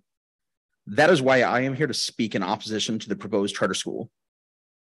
Looking at their information and policies, I see many instances of discrimination that look to violate both district policy and state law, but I want to focus on the one most personal to me. Hair. Now, I come from a culture where long hair is not valued on men. That's me and that's my heritage. This is not the same for others, though. And it's for those that I stand up for and speak up for today. Well, that might not have been my upbringing.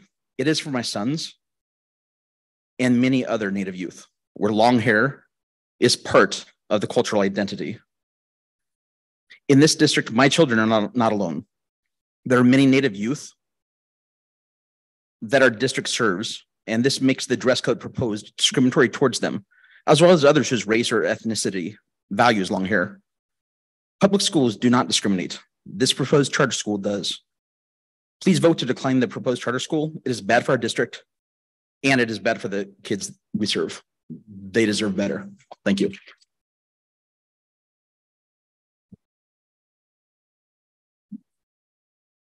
Mr. Allen, the trifecta, and following him will be Pat Reno.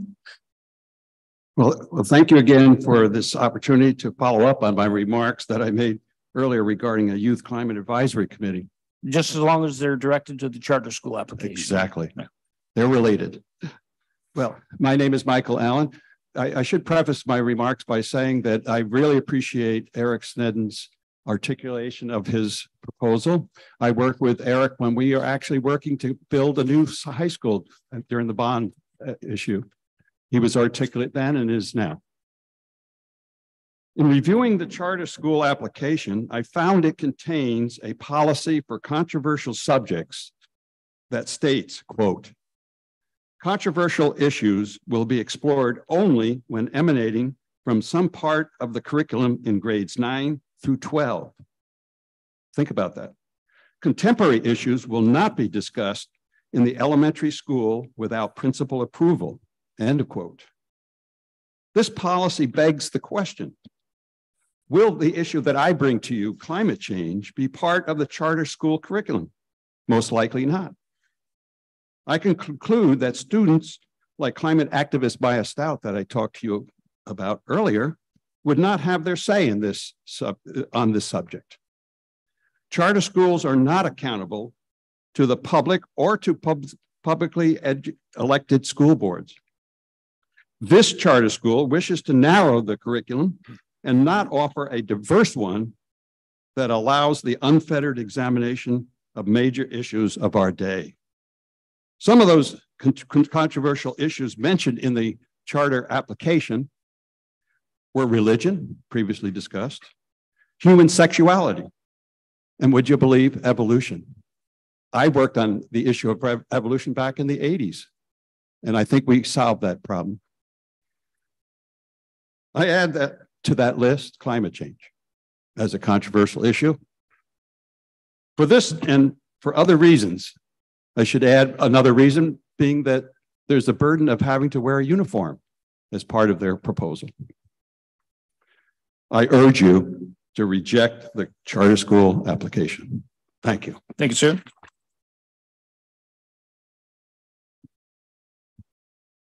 Next up is Pat Reno, and following Pat will be Dolly Karp.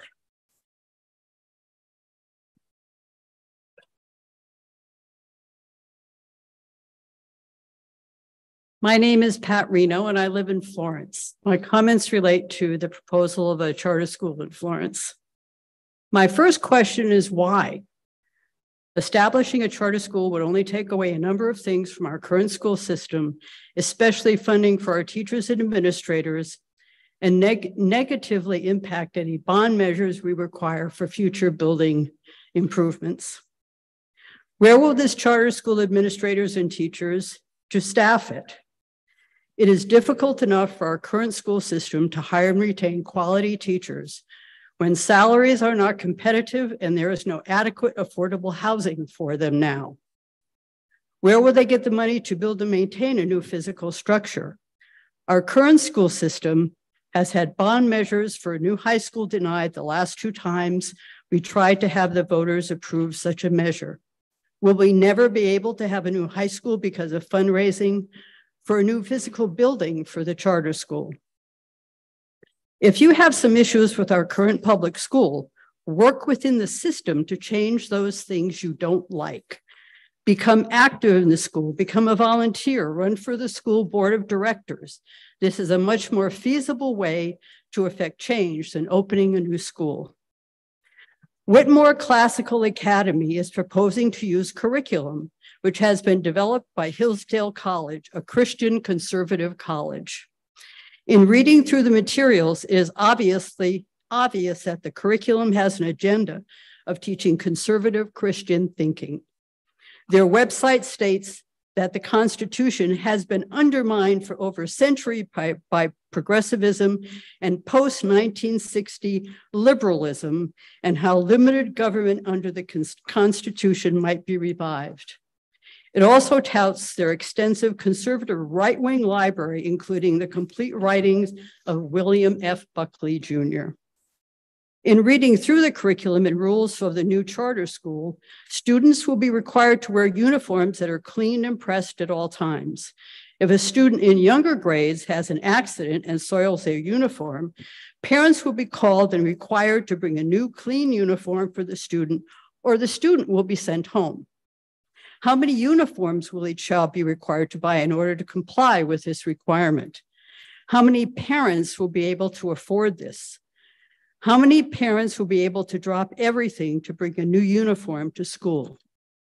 Presumably, overwhelmingly, white, well-to-do parents, certainly not the 43 homeless children we currently have in our school system. From a curriculum standpoint, and I understand what you were saying about Latin, but I was amazed by the fact that Latin is required beginning in the 5th grade through 9th grade. Latin is a dead language. I took it in high school in the early 60s. English belongs to the Germanic language branch of the Indo-European language. Learning Latin does not help students learn how to read, write, or comprehend. Ms. Reno. There are many other areas. Just 1 second. Yeah.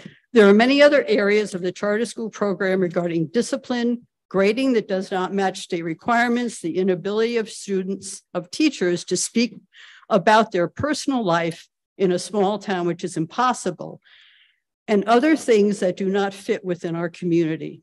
Even if I was in favor of a charter school, this would be the last one I would choose.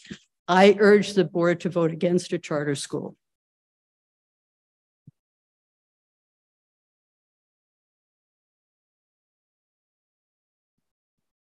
All right, next up will be Dolly Karp. And before we move on, Jeannie Owen had called requesting to speak. Is Jeannie here? Oh, okay. All right, thank you. But we do have a few more after this. So Ms. Karp, then on deck will be AJ Edmond. Good evening. My name is Dolly Karp, and I'm here representing my husband, Robert Karp, who is serving on the Florence City Council. Unfortunately, he couldn't be here this evening because he's at City Hall working on the budget. He asked me to state that he fully supports the Charter School of Florence. Short and sweet. Thank you.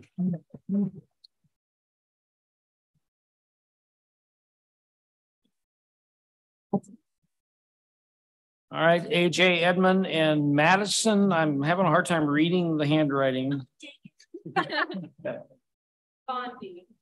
Condi? Okay, thank you. Madison, you're on deck. So AJ Edmond. Hi, good evening. I'm here tonight to express my strong opposition to the establishment of a new charter school in our district. While I appreciate the importance of providing quality education to all of our students, I believe that the resources and grants would be better allocated towards this new charter school, that they'd be better served by funding a new high school. There is a difference between what our kids learn and whether or not they learn. And kids cannot learn if their basic needs like heat and indoor plumbing are not being met. As a parent of 2 high schoolers and 3 soon-to-be high schoolers, I have witnessed the dire conditions in which our students are expected to learn, and the lack of heat during winter and the inadequate provisions of basic necessities such as working plumbing. It's unacceptable. The school district has attempted to fund a new high school several times in the time that we've lived here. And I don't have time to address why those measures failed, but I do have time to put a call out to those in the community of which the school board are also members. Those who voted down past measures for whatever reason, among which are maybe you don't have children in the district or fear that it may displace or impact other businesses within the community. It is time to put some skin in the game and make Florence better. If you do not, young families will leave. As stated earlier tonight, families are leaving and professionals as well. Without younger families or professionals to supplement the local workforce and keep this town running and growing, soon you may find that you won't have access to caregivers when you get sick, servers to staff your favorite restaurant on Bay Street, builders to build you a new home, and on and on. Investing in our community, starting with a new high school, is vital to the long-term sustainability of Florence. And in terms of impacting other established businesses, we want Florence to grow. It's not taking a piece of your pie, it's making the pie bigger. I urge the school board to prioritize the needs of our existing students and invest in a new high school facility that will provide a safe and comfortable learning environment for all. While the establishment of a new charter school may seem like an attractive option, it should not come at the expense of neglecting our existing students. Let us work together to provide the best possible education in a safe and healthy environment. I urge you to vote no on the charter proposal. Thank you. All right. Thank you. All right. Madison Condi is next, and on deck is Berkeley Tregoning. I saw a head snap there when I said that. Madison? Hello. Jesus. You can hold it if you like. Okay. Hello, my name is Madison Ann Condi, and I'm a student at Siuslaw High School. And I'm here to oppose the charter school. I have questions about the hair and dress code and how it's going to address trans kids. And also how the school is going to deal with neurodivergent children and with the limited technology, will it have some sort of computer class? Because we're going into a digital world and people need to know how to use a computer effectively. And I know you said it was for mainly research purposes, but like my bad handwriting suggests, I have to type a lot of my things or else my teachers cannot read it. They're pretty good at it most of the time, but how will you accommodate people like me with things like anxiety? And as someone who has been to a charter school before, I know you're trying to be as inclusive as possible, but it's hard because my experience with a charter school is that a lot of the times certain teachers, it wasn't very accommodating for me. And I'm worried about the kids at this new proposed charter school. And God dang it. I'm not very good at public speaking. You're doing a pretty good job so far. Thank you. Thank you. All right. Berkeley Tregoning, and on deck is Alicia Hernandez, and I don't have any more signups. So this is your last call. If you would like to speak one way or the other on the charter school proposal, please quickly go fill it out and get it to Mrs. McClellan so we can hear from you tonight. Berkeley? I'm here to oppose the charter school. So, sorry, I'm also not very good at something. It's okay. You're just talking to us. Okay. The reason that I want to oppose this is because I don't believe it's necessary. I believe it's opening up a school, another option for schooling for students who are already doing well in school. And I don't believe that that's quite necessary. About like the late work policy and enforcing punishment for that, I understand the wanting to teach students about the real world, the future, but a lot of students can't get to that point where they're going to have a successful future if we are constantly just failing them for not being able to turn in work on time. I'm on a 504 plan that says that I can turn in my work late, and that's very important to me because a lot of time if I fall behind, I'll just get more stressed about it and just keep on going behind. So it's very important to me that I actually have the opportunity to turn this stuff in.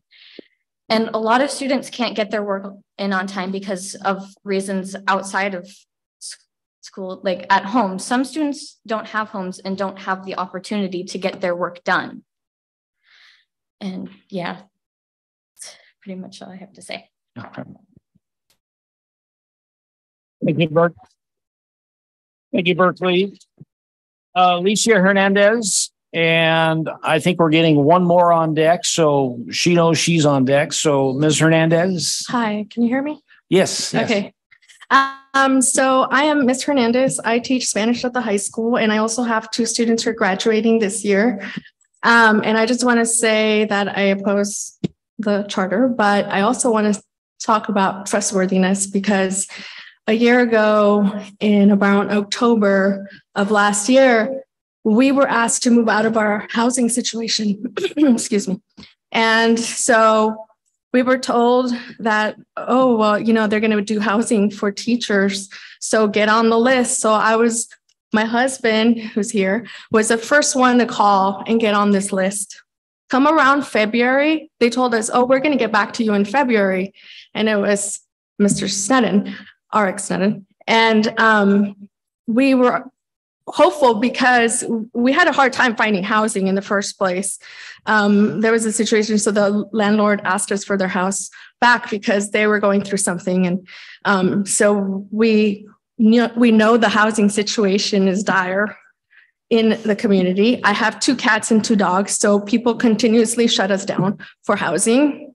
They don't want pets. Even if you have the money to pay, $400, $500 of pet rent, they don't care. They're not going to house you. And so we got lucky that we found this woman. I was on Craigslist every day, hours after work, hours after all the schoolwork I do. And then found this woman, and I begged her. I said, we really need housing. This is a situation. We have 2 cats, we have 2 dogs. And she said, well, okay, I have a sweet spot for teachers, so I'm gonna let you have this place. But then we said, look, it'll be temporary because we're on this list. So we're going to wait, and we have, we're number 1 on the list.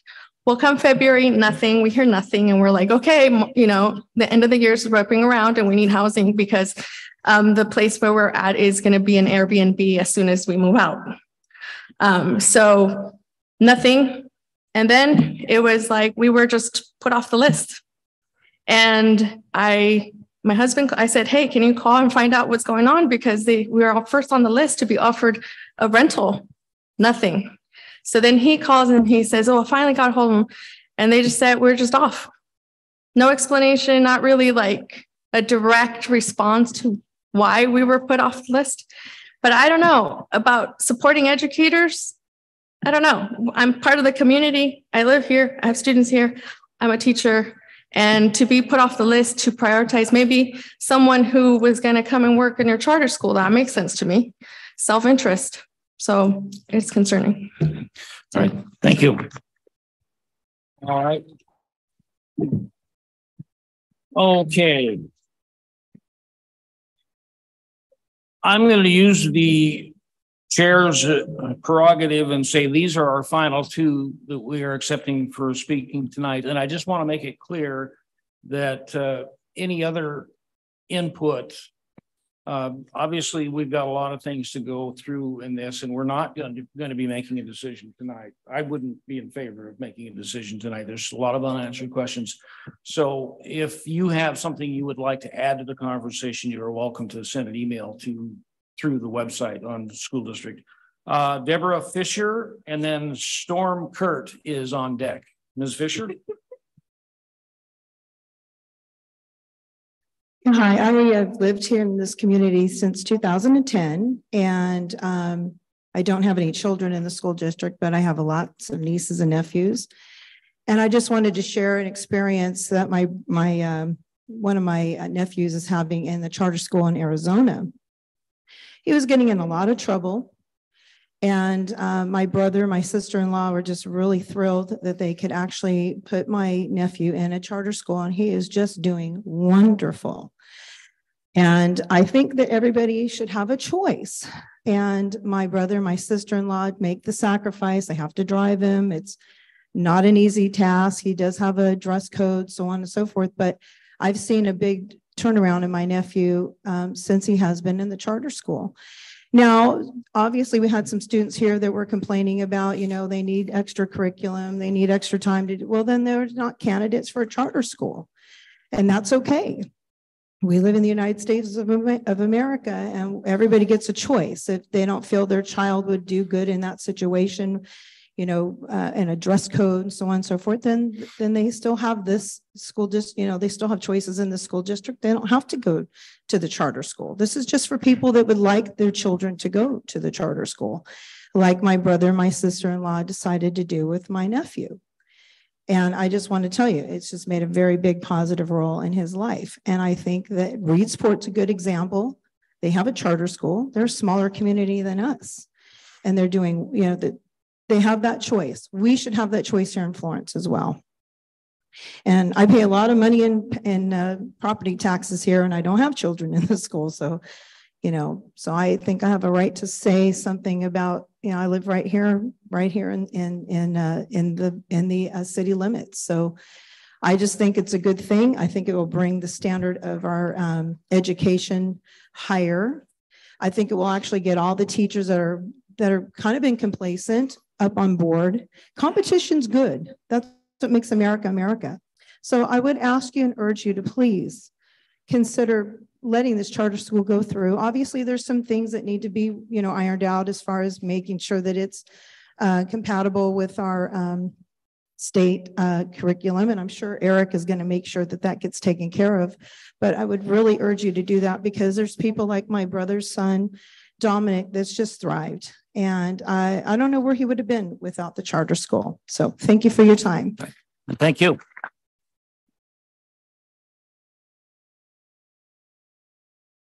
And we did have one more person who had filled out a form and we just didn't get it picked up. So Nancy Rickard, you are on deck, but Storm Kurt is up first. Hi, my name is Storm Kurt. I may have written that down wrong. I apologize. Don't apologize for that. I'm here to speak on opposing the new charter school. Our school district is already suffering because we don't have enough money. The high school is not great. And we already don't have enough teachers for substitutes. And it's and how does this new school, the charter school, plan to deal with transgender students? Because often transgender and disabled students are overlooked, and they need to not be overlooked as often.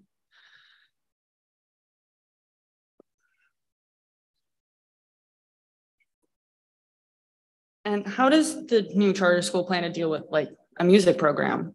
The Siuslaw School District music program already doesn't have a lot of money. And we've had 3 band directors in the last 4 years, which isn't anyone's fault. But it's a struggle when we don't have a lot of money for funding for classes or extracurriculars already. And there's no need to take away that funding for an extra school. The teachers in the school district are great, and all of them work really hard for their students. And there's just no need for another school at the moment, especially when our school isn't doing well. Thank you. Oh, thank you.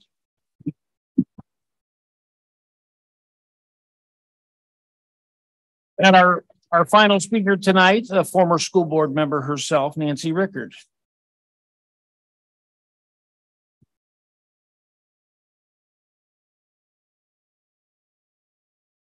I had no intent to come here and speak tonight, but I feel compelled because of the problems that we have with people moving to Florence.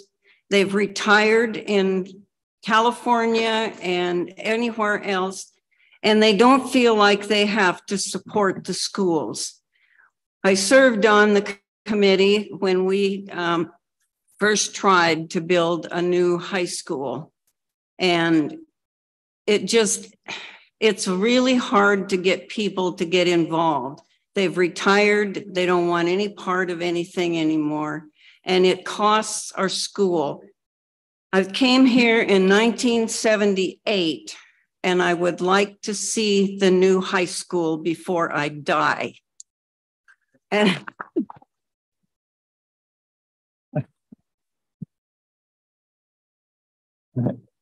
thank you, Nancy. Directors, we've been going at this for quite some time. We began the presentation an hour and a half ago, and we have a lot left to do on the agenda. So I would like to take a break. Not just like to. Yeah, okay.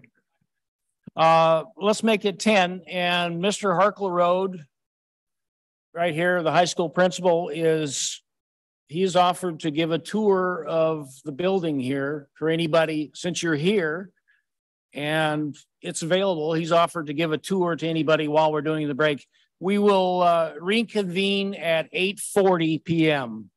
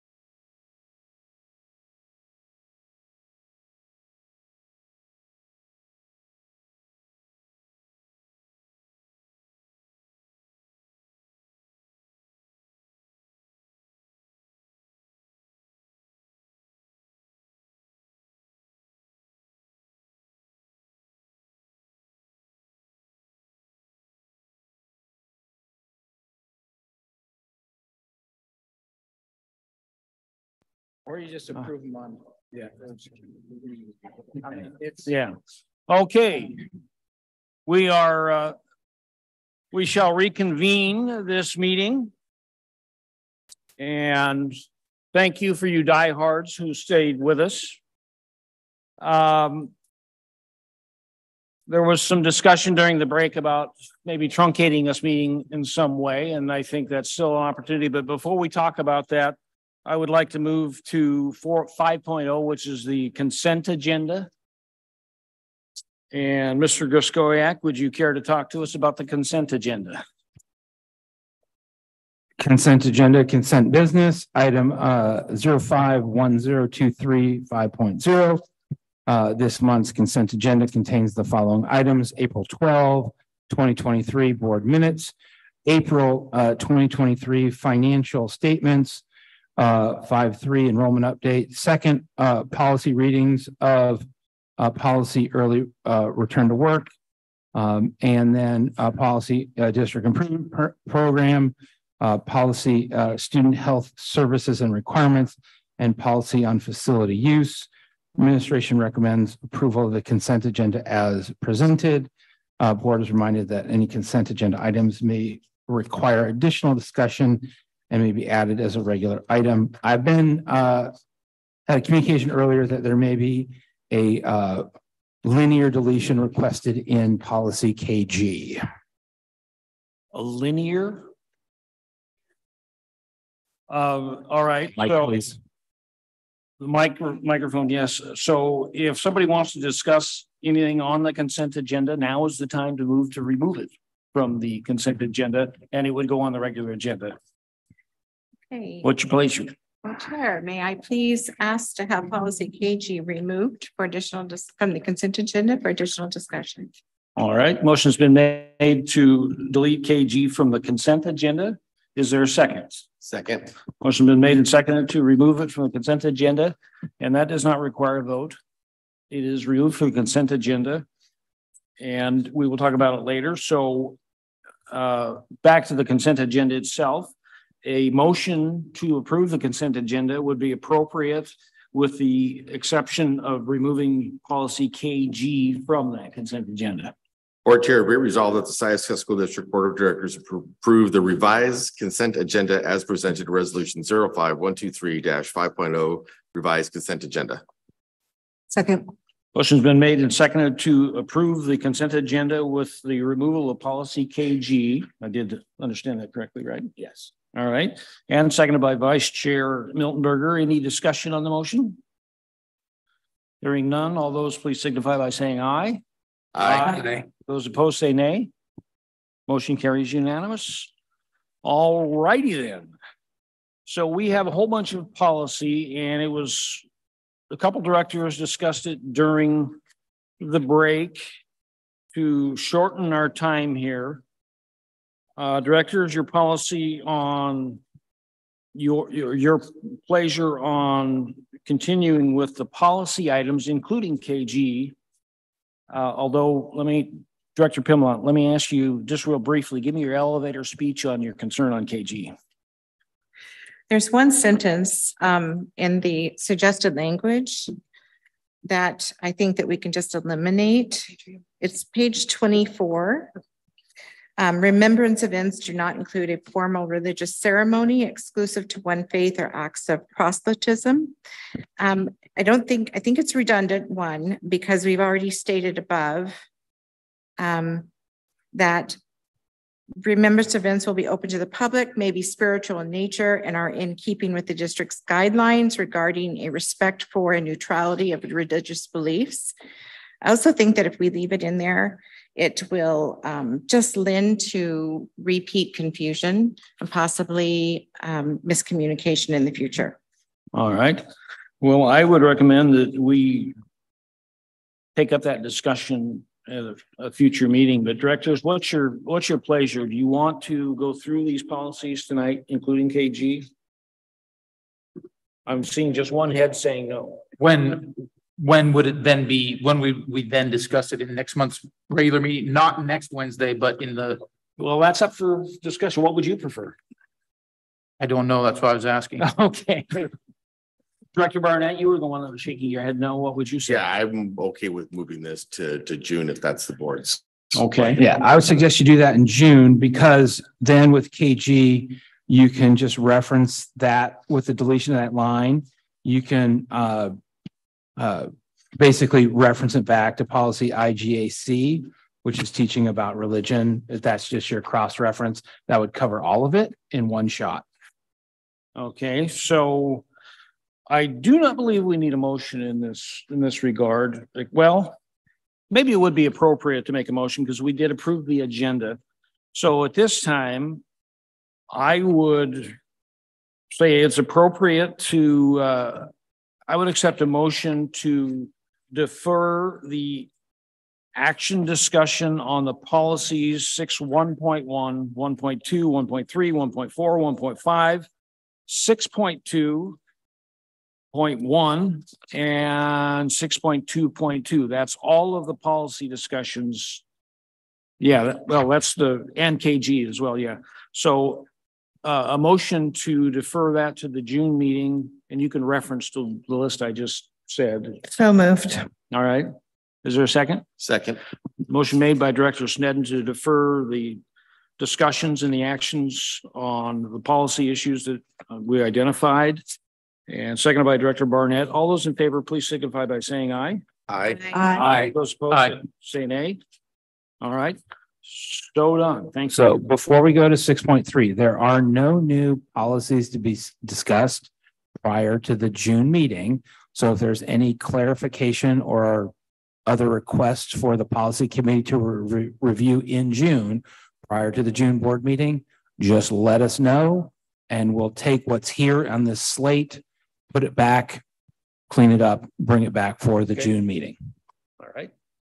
Thank you. Okay, 6.3, finalize the budgets.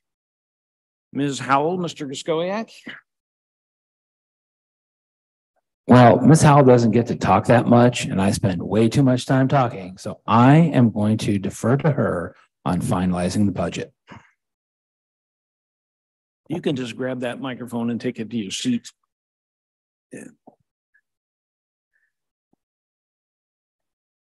You don't have to have a special Can you hear me? technical Okay. endorsement to touch it. Be able to touch it? Yeah. Okay. So I'm bringing forward to you the final finalization of the budget, and we went through the approval process on the 26th. We had our discussion. So now at the board, we're asking if there is any other further discussion and being able to move forward on the finalization for the June 14th meeting for the final adoption. All right. So I don't anticipate a very long conversation, but we'll go around the room. Any Director Armendariz, do you have any? Okay. No, I don't. All right. Director Barnett? Me neither. All right. Director Sneddon? No discussion. Director Pimlett? No. Director Lakator. I'm still going to be voting no. There's too many things in it that I don't agree with. I had a number of people ask me after the budget meeting why I would vote no on the budget, the proposed budget, but then yes to maintaining the tax rate. And the reason there is because I clearly acknowledge, and of course we need funding as the district, the teachers, the staff, the school needs funding. But there's too many things that I disagree with as far as how monies are spent. All right. Vice Chair Miltberger? No discussion. And I don't have anything either. So that's your directive. Is there anything else you feel you need? Thank you for your comments. No, not at this time. Okay. Yep.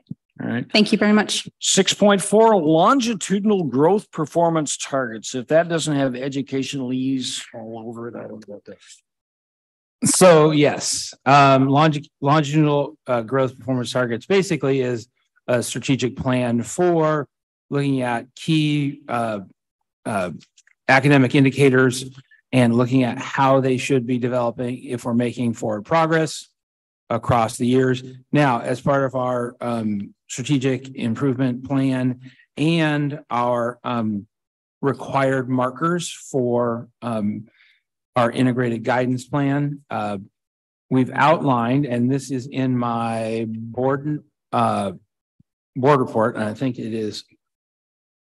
Do we have that up on the screen? She's getting it. Again, we've got a series of 5 required longitudinal performance growth targets, and ODE has taken our last 5 consecutive years of student performance goals for these markers. Again, it would be 3rd grade English language arts, regular attendance, 9th grade on track, 4-year cohort graduation, and 5-year cohort completion. I've also prepared a local option metric of 4-year cohort completion, and then move those out. Can we scroll to the graphs, data trends? So how this is represented, and if we look at 4-year cohort graduation, all right, we see for 2017, 2018 through 2021 actual year trends, and then we see what we call a gap closing target, which is what we are doing with all focal group students that are not in the majority of students. This is going to be all minority, all underserved special education students, and what we're doing to bring them to the total trend on target after those 5 years. And so looking at reversing any negative trend and reaching the growth rate of, in essence, half of the top 10% of schools in Oregon is a baseline target. Stretch target is hitting that top 10%. And then gap closing would be taking that focal group and bringing it towards the majority. And this is what we will go into what we call co-development with ODE over the next month or so and bring this back to the board for final approval on whether you want to make these, which goals you want to be, again, the stretch or the baseline. Because again, if we're picking every single one as the stretch, we're going to do in this category what the top 10% districts are across all the categories. We're going to be spread too thin. You can't do everything all the time, but we can make progress in everywhere. What is going to be our primary focal goal of these 5 required targets? So this is just the sample set for preview, and just following the trend for improvement from what we've had. Moving up, can we scroll from 4-year to 5-year cohort completion? This has been one where we've been above trend statewide. And again, looking at what it is for a baseline, what it is to stretch, and what it is to close the gap and bring students with disabilities and others up to the same marker as everybody else. Can we scroll to the next one, please? Oh, that was too far.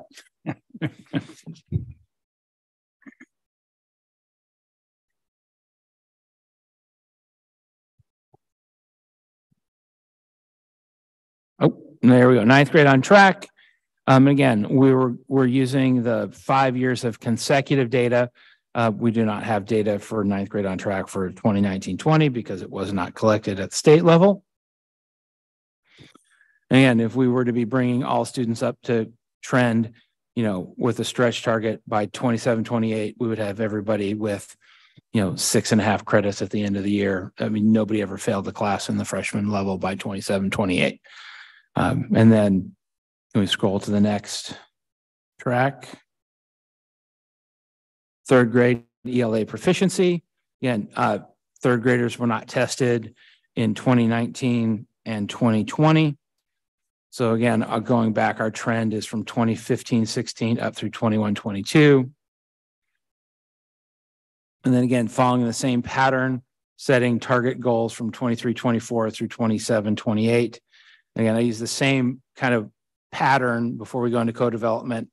If we're setting a baseline, looking at what the top 10% how they grew over that period. And then if we're going to stretch it, if we hit the top mark for all top 10% districts over that time. And can we scroll to the last one, I think, please?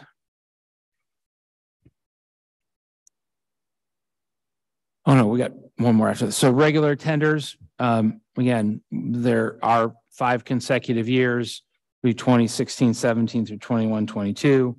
Again, we've got some illness and pandemic trend in there. But again, looking to get attendance back on regular track across the board. And then I don't know if the board we've discussed this a few times, but I don't know if we've made an official decision on bringing this forward, but can we scroll to 4-year cohort completion? There was a little, and again, education leads is unfortunately what I speak sometimes, is that modified diplomas are real regular diplomas. Okay. GEDs are counted towards completion.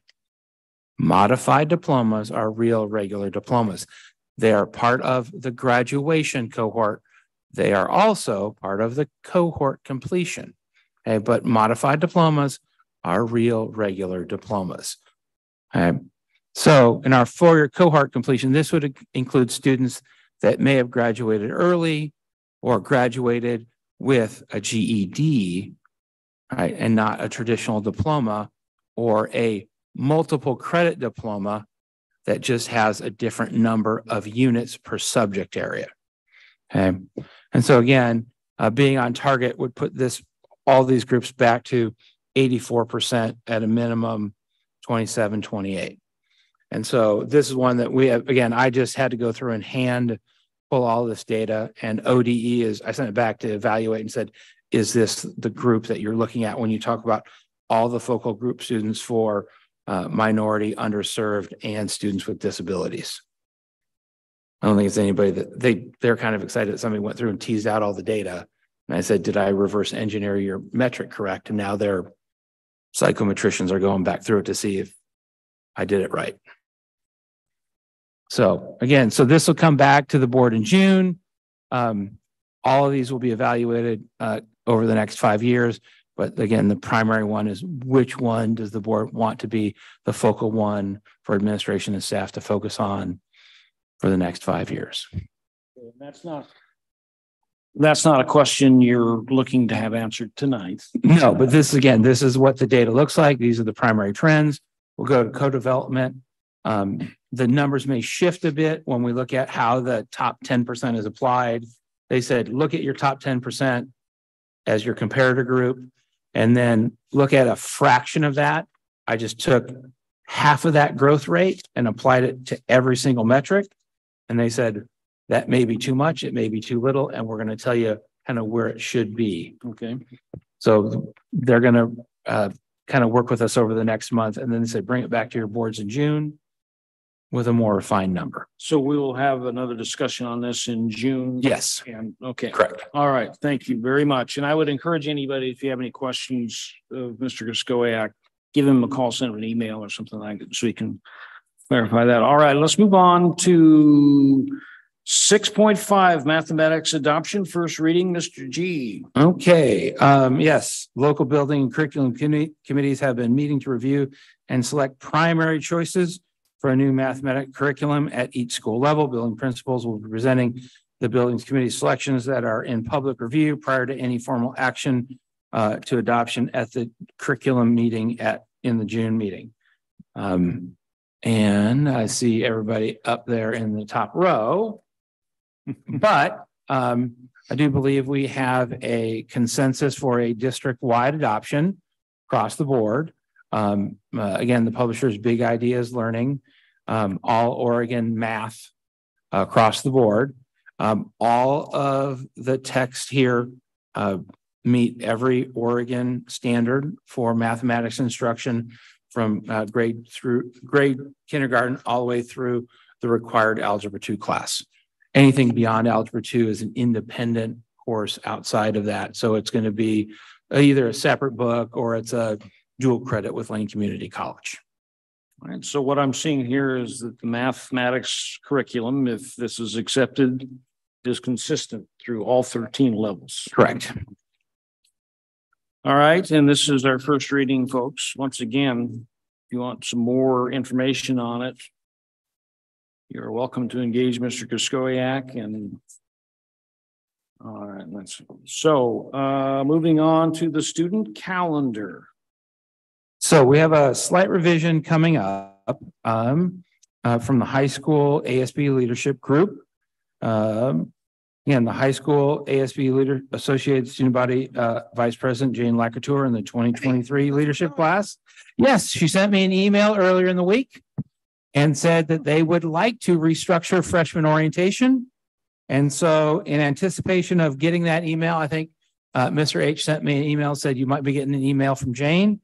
And I said, I will modify a student calendar in anticipation of that. And they would like to bring all students to campus on the first Tuesday after Labor Day. And they will do a short assembly for freshmen in the afternoon. So you'll see September 5th changed. It'll be a school orientation day for new elementary and sixth graders. The 5th will be the first day at the high school for grades 9 through 12. And then they'll do an orientation presentation for ninth graders in the afternoon.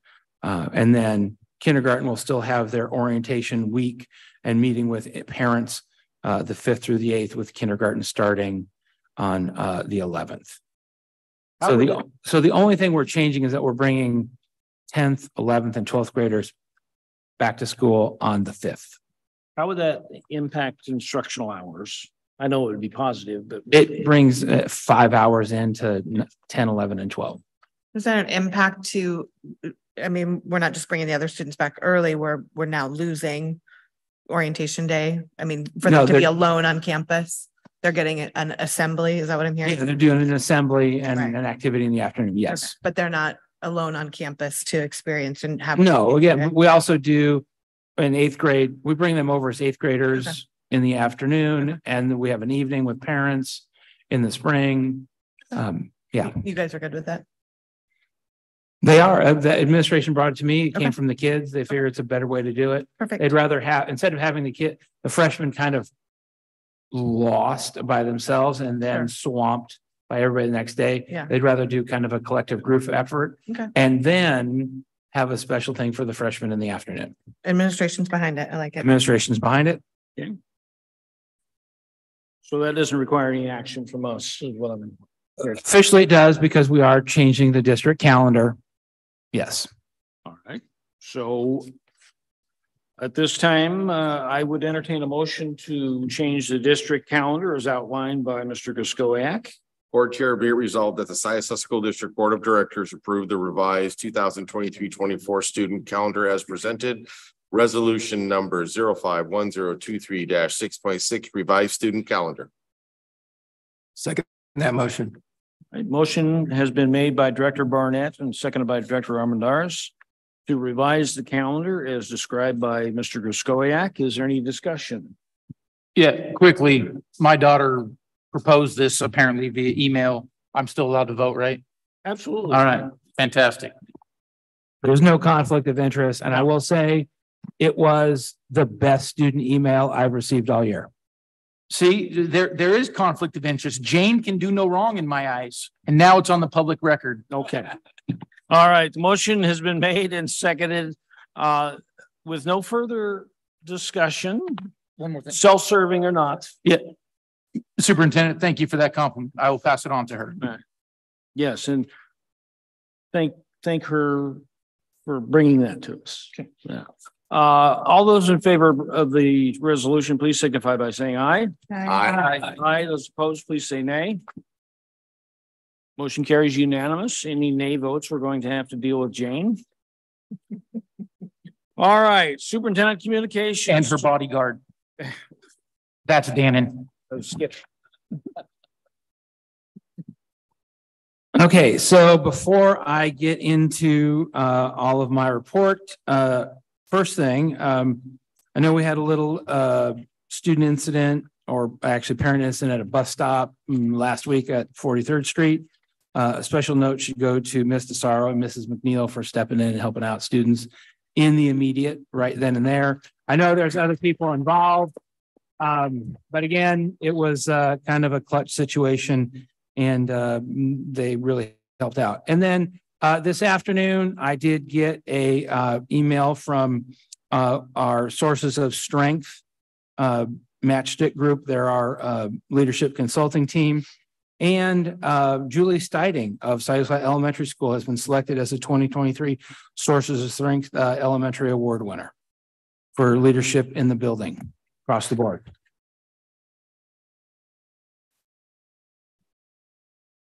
So now on to the regular business. First off, employee report, personnel from May 10th, certified educators, Audrey Reynolds, 2023-24 Siuslaw Middle School math intervention. This is an internal transfer from social emotional developmental classroom.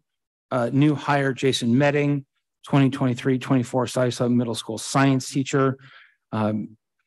Again, he's actually replacing Mr. Goning, who is coming up to the high school. Amanda Richards, 2023-24 Siuslaw Elementary School fifth grade teacher. She's filling the fifth slot that's following the enrollment bubble up. I see Mr. Jorgensen. Yeah, I know you got a full 5. Yeah, you're good. We got them all.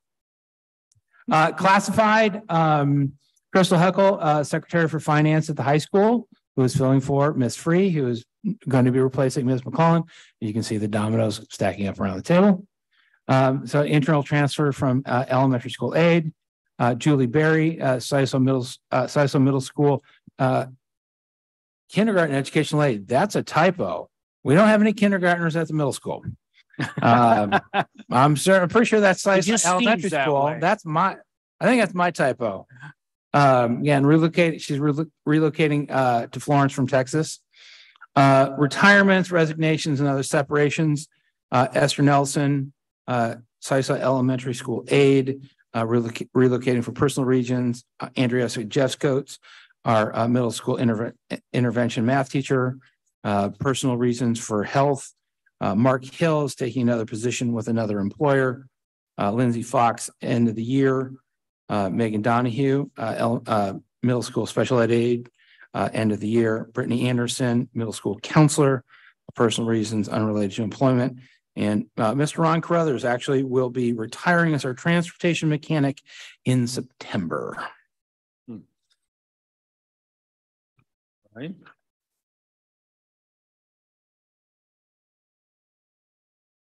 We've already heard the pages referring to the longitudinal. Yes, longitudinal growth. I'm skipping through.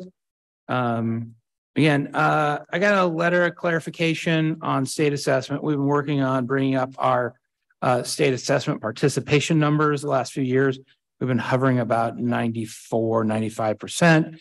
We're trying to get that number over 95% to actually make state testing a little bit more of a valid measure. Again, parents have the right to opt out. Some local boards have been looking at an opt-in requirement, and that is not consistent with state law. I was just asked by the head of the state ed department to review that. We've not had that really been a local issue, but I've presented it. So again, we have the local opt-out stuff on the website. We have a few people that need to do it for whatever reason, and really not an issue. And then a few items of note for events coming up down the road. May 17th, SES Time Capsule Project, 1 p.m. If you can schedule this. Miss Wachtel's second grade class will be unearthing a time capsule that was buried 32 years ago by elementary students. And then they will be placing their own time capsule back for a future class to discover. That one's had a 2-year COVID delay, but it'll be coming up May 17th at 1 o'clock. And then, of course, May 22nd, Evening of Excellence, May 24th, Scholarship Night. Both of those events will be at the Florence Event Center, and June 9th, high school graduation. And then your April Vikings of the month, as reported previously on KCST radio, are listed below for the high school, middle school, and elementary school. All right. And I'm trying to move as fast as I can and keep everybody up to pace, because I know Dark 30 is coming for us all. One way or another. All right. Any questions at this time? Yeah. All right. We also have Ms. Howell's communications. Thank you very much. And the other administrative reports, Ms. Utz, Mr. Marole, Mrs. Flora, and Mr. Harkleroad. Thank you very much for those. All right. And board chair communications. The last thing Mr. Groskoyak mentioned was graduation. So we need 2 folks to hand out diplomas on graduation night. Unfortunately, I am not available. John Barnett. I'd like to volunteer. And how about Director Lacouture? They point at me. You've been nominated. You two were. I'll admit, I was not necessarily looking forward to that, but it was awesome.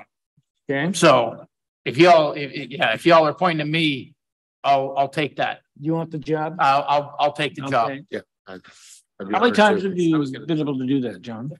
What's that? How many times have you handed out diplomas? I've done it a few times. It seems like I always just like this year, I know a whole bunch of my daughter's friends are graduating and stuff. And so that was just, I've just got personal reasons this year. If I can, that'd be great. Okay. Let me also say, if there is somebody else that would like to do that with John, then of course I would step aside. Not that greedy. You guys were a perfect team. You were amazing. Yeah.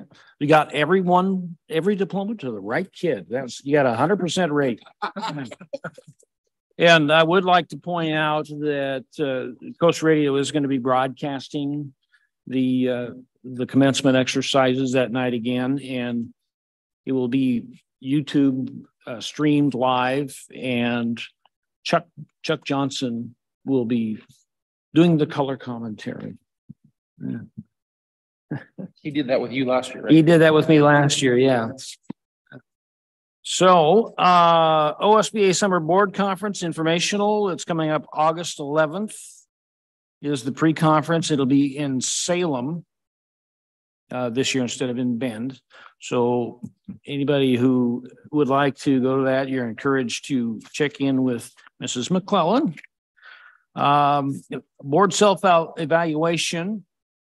We have scheduled Vince Adams to be at our meeting on the 14th. He will be sending a questionnaire out to all directors, and it's a private self-evaluation that he will collect the information and collate it, and we'll talk about it at the meeting on the 14th. So please watch for that in your email inbox and respond.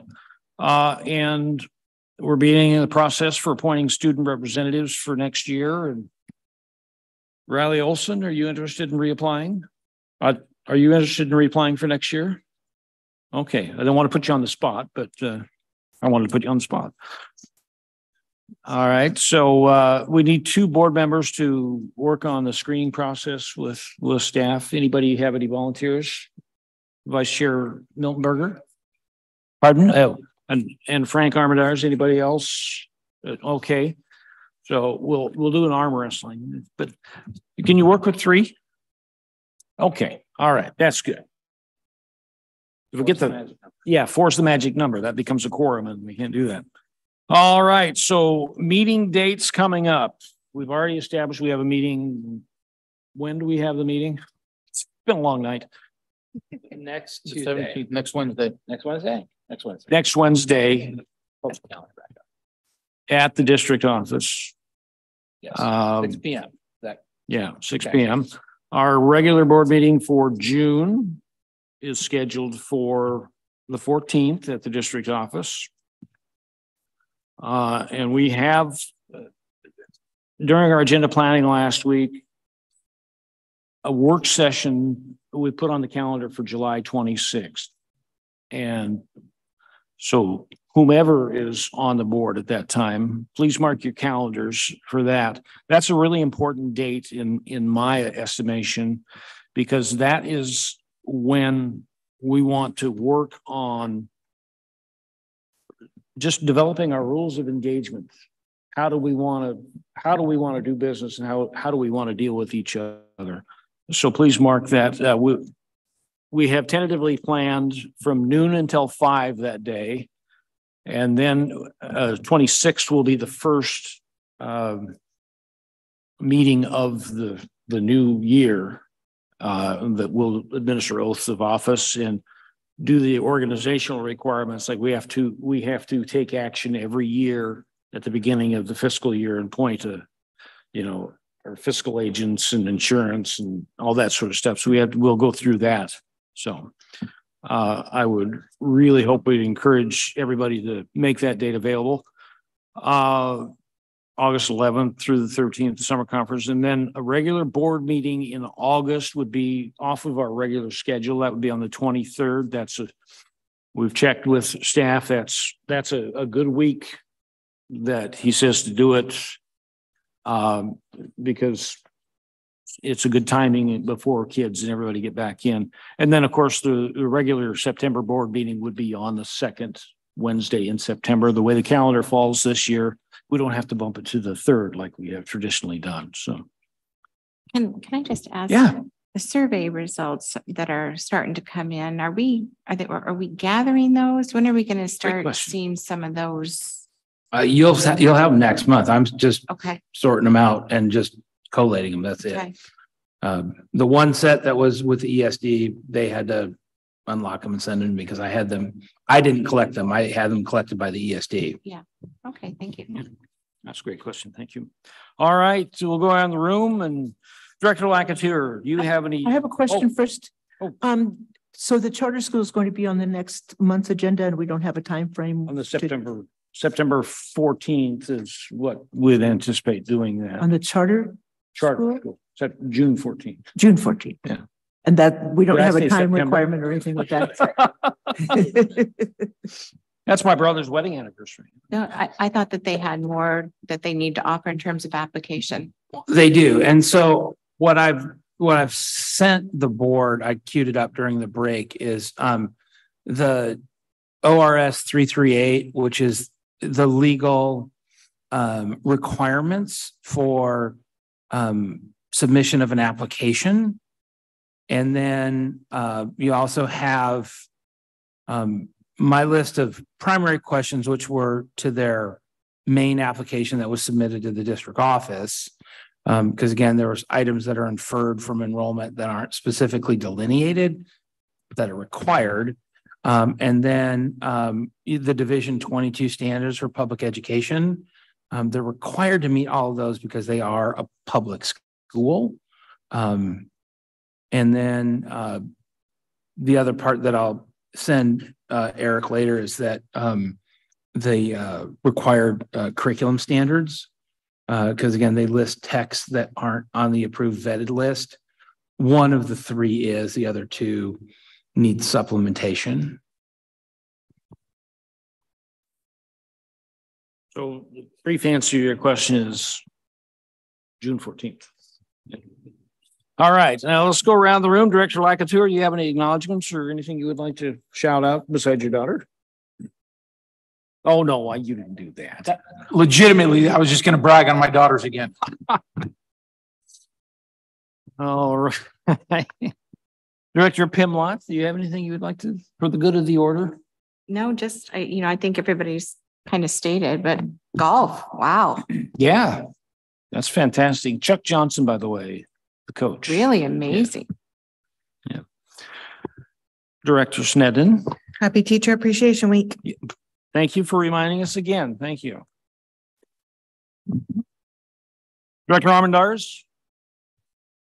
Yeah, I had an opportunity to spend an evening with Sonia McKenzie from the Oregon School Board Association and Congresswoman Bonamici from up in the Portland area last week. And we talked to a lot of people online for several hours one day.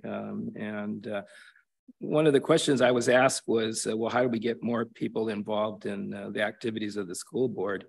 And one of the recommendations I made was to show up at a school board meeting. So I guess they got the message this evening. So I was very gratified to see the crowd. All right. Mr. Olson, do you have anything? Well, Katie stole it from me, but happy Teacher Appreciation Week. They work really hard. They don't get paid a lot, and they don't get the recognition they deserve. I suppose we don't have anything on top of that. Are you fishing for a grade? No, Oh. but I'm taking one if you're offering. I'll take it if you're offering. That's all I got. Oh, all right. Thank you, Riley. Mr. Director Barnett. Yeah, I just want to throw out, I always loved seeing the color run, and that's just it's been a pretty fun annual thing that's nice to see back again. And the PTA talent show was pretty darn neat as well. That's always fun. I remember even my oldest son, who's now 28, when he did it, I still got an old hazy video clip of him doing a Disney musical thing that he was doing. You want to trade videos? We could do that sometime. Oh yeah, in any case, around Christmas time, that always comes back around to thoroughly embarrass him. So just briefly, golf and track this year, our fall sports or excuse me, our spring sports are fantastic. So let's follow Argentina. Yeah, there you go. So middle school stream team. It's always neat. I remember going out and pulling the Scotch broom out and stuff with the stream team and stuff. And that's always just gratifying and a lot of fun, and good education process for the kids too. So that's all I got. All right, thank you. Vice Chair Miltenberger. I also saw the PTA talent show. It was incredible. We have a pianist that's fifth grade or something like that, that's playing on a level that could be concert level, and singers and dancers. And it was incredible. I mean, once again, we have so many talented people in our community. It's kids in our community. It's amazing. Everybody should see this. It's just great stuff. I particularly liked the comic at the last act. I had just one Yes, shout out. I meant to science fair. Science, arts. It was really impressive. Very, very impressive. Lots of great ideas. And what was our winner? I think we were taking a toll. Yeah. All right. The smile. Yeah. Okay. All right. Thank you. Everybody mentioned the things that I wanted to mention, and I just, it's that time of year, the school year is winding down, and I think it's tough to keep students' attentions, but I may have a say in who gets the appointment next year. But it's obvious to me that you're keeping kids engaged and appreciate it. And happy Teachers Week. Anything else before this body? If not, I would entertain a motion to adjourn. So moved. Second. Motion made to adjourn by Director Barnett, second by Director Armendariz at 9:23 p.m. All those in favor, please say aye. Aye. Aye. Those opposed, say nay. We are adjourned. Thank you all for being here tonight.